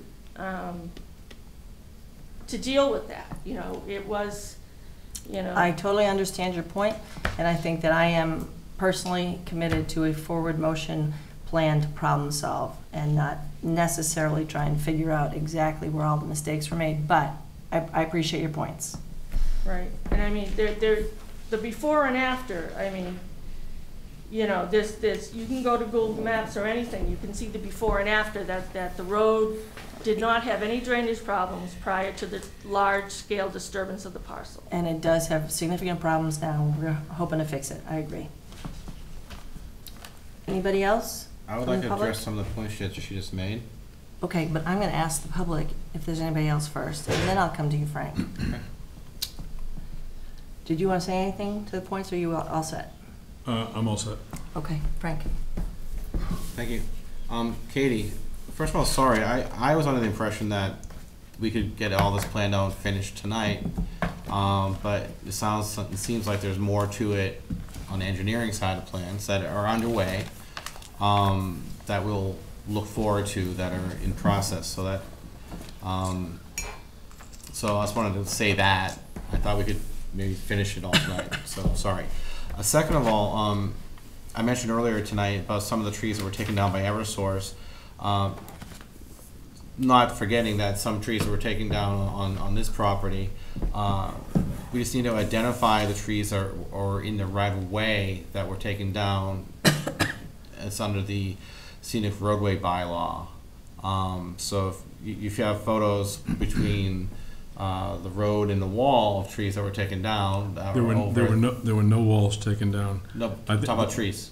No, excuse me. There were no trees taken down by the wall. Let's just let him finish. And if any of those trees over 3 to 5 inches can be identified, then that's something we could take up under the scenic road bylaw, which is under our jurisdiction. As Roy said, I don't think any of the stone walls were removed or anything, but as far as they're planning for doing some of this work, some of the walls might need to be touched temporarily to go under them for some of this work, and that's something that certainly would be possible under the scenic road bylaw as well. Lastly, the section beyond from Kruger Street below, I don't really remember having no swales or no attention to it one way or the other. I thought that we'd be talking about it and finding a solution for the remainder of Wilson Street, which is along this property, as part of the entire package of Legacy Farms Road North and Wilson Street intersection. So that's still very viable if it is a swale, if it is whatever it is to make the road safer and drier is the solution that we'd be looking for, and that would take DPW input as of course. So hopefully our next meeting will be able to have more information. When the fire department comes and the chief can't make it, he sends a lieutenant. So I know maybe it's last minute that John couldn't make it, but hopefully next time we'll have him here in person and we'll have all our bases covered. Right now we're just 2/3 of our bases. So. I just wanted to also ask, just as a point of information, if the board is amenable, what kind of tree replacement fund we have when we have scenic road disturbances and people can't replace trees and they put money into the fund, just to be prepared to potentially ask to use some of that money as part of the collaborative approach to fill back in there. Does that sound like a good idea, to at least just have that information? Information's always good. Yep. I also wanted to make the point that I understand that the DPW positions road mix buckets up there so that people can at the intersection, so people can try and keep that road safe. And it's clearly an indication that everybody knows that it's a hazard and we need to fix it. Yes, sir. Ron Towner, Kruger Road. I do agree with what you're saying. My question is that they are going to re-engineer it. What assurance do I have that they're going to get it right the second time? Okay, in other words, they went and did this and it has failed miserably. Okay, I want to submit these pictures to the planning board. You just pass them around. This is the swale coming down Legacy Farms North, going out here. This is just a puddle of water that is just sitting there. Where's Wilson Street, back here? This is Wilson right here. Okay. And so that's just a puddle of water that's just sitting there growing algae now. Okay, so this is just one. Is this the swale that you were talking about? Yeah. Needs to be enlarged? Yes. It's not really a puddle, but. I want to pass this around. This is the road before any of the drainage problems happened. Yeah. And this is what it looks like now. This is up here. Yeah, that's pretty clear.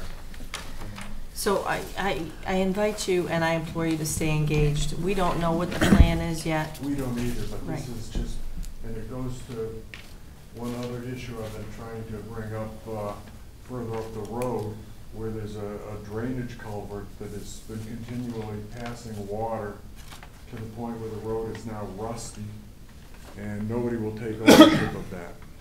Where is that? I have a picture. If I could make a comment on the detention, I don't think it's adequate, frankly, you know, as everyone's been saying, because I took that picture while you were walking by today. Oh, the proof is in the pudding. If it's overflowing, it's overflowing. Right. I don't want to do it twice. Right. So I'm going to oversize it. Right. So if the engineer says it should be 2, I'm going to make it 3. My hope is that I don't want to do this it twice. is just the spankiest little project, and clearly it solves some of the problems. And I fully appreciate the neighbors' concerns. There are safety concerns, there are huge aesthetic concerns, there are disruption concerns, and we want to make sure that safety first. Yeah. But there is, at least from my perspective, a responsibility to restore some of the aesthetics that were disturbed as well. No, we agree with that. 2 things for the record. One, I never said there was an existing swale in the street. I proposed a swale. I'm not saying there's an existing swale. Okay. That's number 1. Number 2, we didn't take the trees down. I'm not going to solve who took the trees down. I'm pretty sure. And there's no sense even going there, because But we, yeah. Eversource never gonna own up to it, so if you all recall, I did Yeah. offer to pay for and put in 5 3 to 3.5 inch caliber maple trees. I'm counting on Which are it. pretty good sized trees. You know, at the right time, we can talk about that. And I'd be happy to put those in per direction of where the neighbors or the town wants them, Yep. relative to that Appreciate that. stretch. Mayor. Yes, Dave. So I know that we're hearing a lot of complaints from the neighbors, and a lot about the history, and I agree with you, Muriel. I don't think we should rehash the history. I think we should move forward and try to fix what we can. But I just want to take the other side of it too, and kind of thank Roy for working with the town, because he's kind of going out of his way. We're not dragging him in here all the time. He's in his defense too. Well, not in his defense. But for us, this really just came before us the last couple of months, so this is not something that we've been talking about for a long time. I know the problem was out there for a long time, but I would just suggest to the neighbors that, like you did, it's gonna take a little time to get it fixed, but it's in front of us now.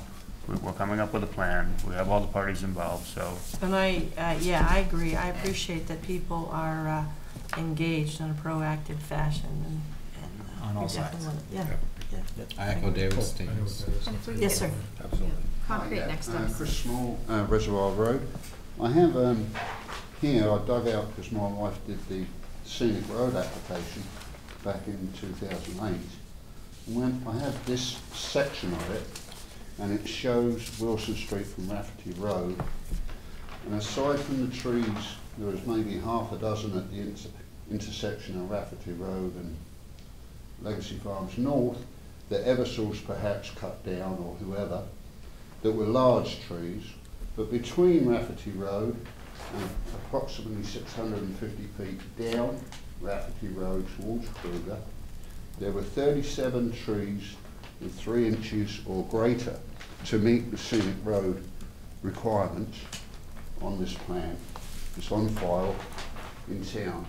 I'm wondering what Mr. McDowell can do about replacing those, or at least creating a buffer where they were cut down. Now, I'm not saying he cut them down. It might have been Ludlow that come down, whoever, but they came in and cleared it all out. In the past decade. I'm sorry, I'm unclear. Where is this? On Rafferty? Oh, right, Wilson, I think. Which side of Wilson? No, which side? Right not from sure. here, all the way down, 5 poles, from pole 60, used to be 59, down to here, 37 trees.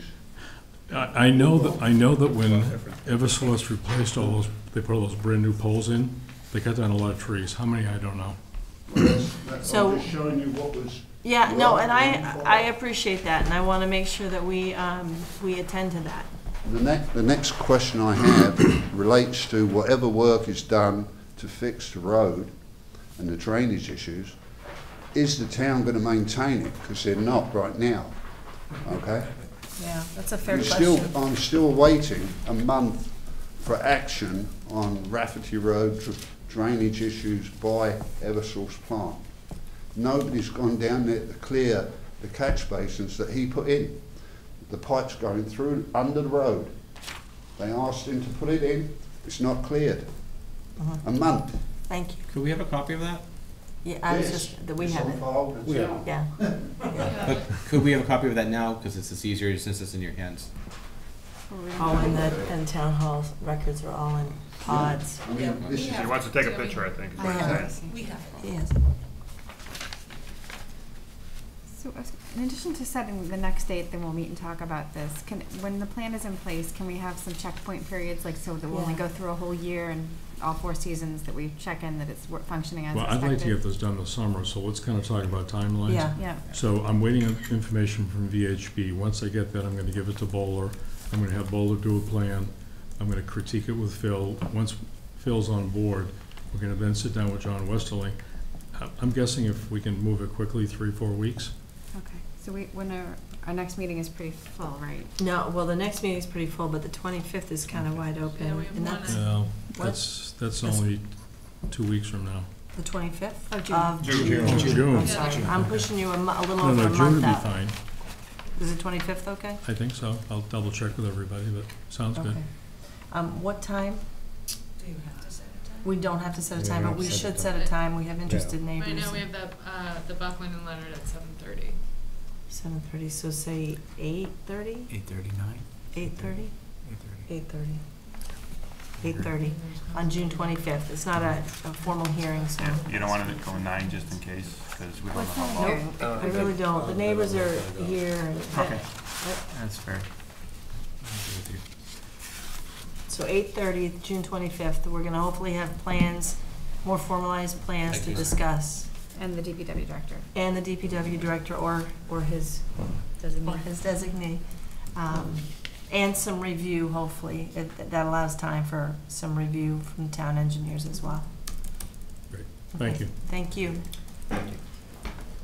Just one more point. Is there any movement in regards to replacing the tree warden who's passed on last year? Because right now we've got John Westling doing his full-time job plus acting tree warden. Yeah, I don't know what's happened with that, but it's a good question. Is there anything this board can do to recommend they replace Mr. Gleason with a full-time person? I know that Joe Regan went before the selectmen. I just happened to see it because I was watching some of the budget discussions, and he made the same point. I don't know if any movement has happened. But Does can this anybody board know? make a recommendation? I had a phone call with Joe, and he has some ideas. But I said, Joe, well, would you like to be tree warden? And he's like, I'm retired. He has enough to do with his job. We should be pushing. We had town meeting last week, and I think those were 3 late nights. It's not a terrible idea. I was wishing we had a tree warden when we were talking about Chamberlain. It went well, but still, it's a good idea. We need one. I was going to suggest maybe we could find out the status of that before our next meeting, and Yeah. then we could decide if we wanted to write a letter to Yeah. the selectmen. Yep. Okay, thank you. Yep. Okay. Thanks for the input. And there we are. Okay. So the next item on the agenda is approval not required, Wilson Street Legacy Farms LLC. Or do you want to?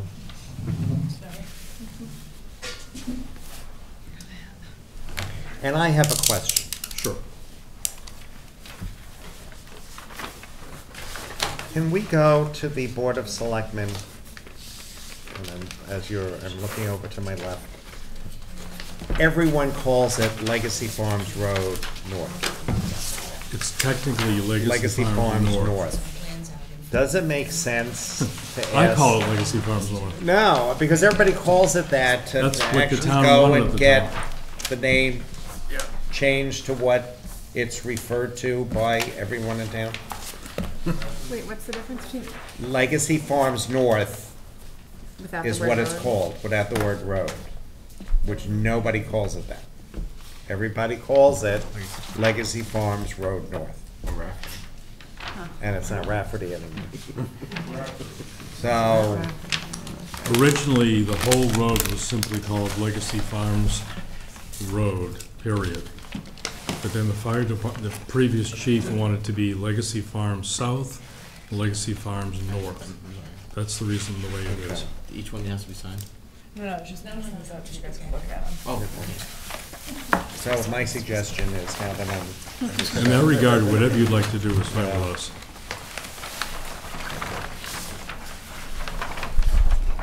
You want to just quick? Sure. This plan is, what you've seen before, it just doesn't show any housing on it. It's the first of 4 phases, that block that you see. John, can you pass down one more? No, sorry. Oh, sorry. There's another one in there. Come on, you kids. We're doing Both fine. getting her- Both come on of them, now. John and I, are just, Apparently, some people don't want to share. you and I can look at this. 1, 2, 3, 4, right? 5. Okay. You want 1, 2, 3, 4, 5, 6, 7, 8, 9? Part of that will be open space. Any questions from John. I guess, That's, sorry for my ignorance, but I'm not sure what we're voting on. I know we're not voting, sorry, but this A&R, what it represents. It's splitting one lot off a larger piece. Can you just explain the Sure, lot number? if you don't mind me. So the plan delineates the parcels on the north side. of Legacy Farms, of parcels having frontage on Legacy Farms North and Wilson. So if you look at lot A17, Mm-hmm. that piece is being split off, because right now it's all one big block. So A17 would be a lot, where you see now lot A18, eventually that'll be cut into 2. And then lot A19 will be a separate lot, so it'll be 1, 2, 3, 4 eventually. They're not eventually. No, not at this Yeah, point. Right now it's right now it's simply lot A17. Well, it's changing, this was all A16. Yes. The last time that the board But now decided this will on be this, and A17. now there is 1, 2, 3. Correct. Now, is there an A16 No, left? not anymore, that No, went there away. used to be. Okay, That's what this was? Correct. The whole big block. okay. Just out of curiosity, why the crazy shape to A19? That's the way You mean that little pie piece in the back? Yeah. That's in Ashland. No, No, over here to the right. A19, it has like a Oh, front that's- half and a. The reason why that's kind of odd looking like that, that's the way takedowns were with Pulte. It looks odd here, but when you see the housing on it, you understand why. Okay. eventually they're all gonna have their own lots or still master lots. Like will like A14, a bunch of houses are on A14 right now. Will they all be individual lots for each house? No, actually, because it's a condominium style, it'll be a homeowners association and a landowners association. So that all these strange lots on paper will stay looking like this, but in the field, you don't see it. Right. Okay, any further discussion?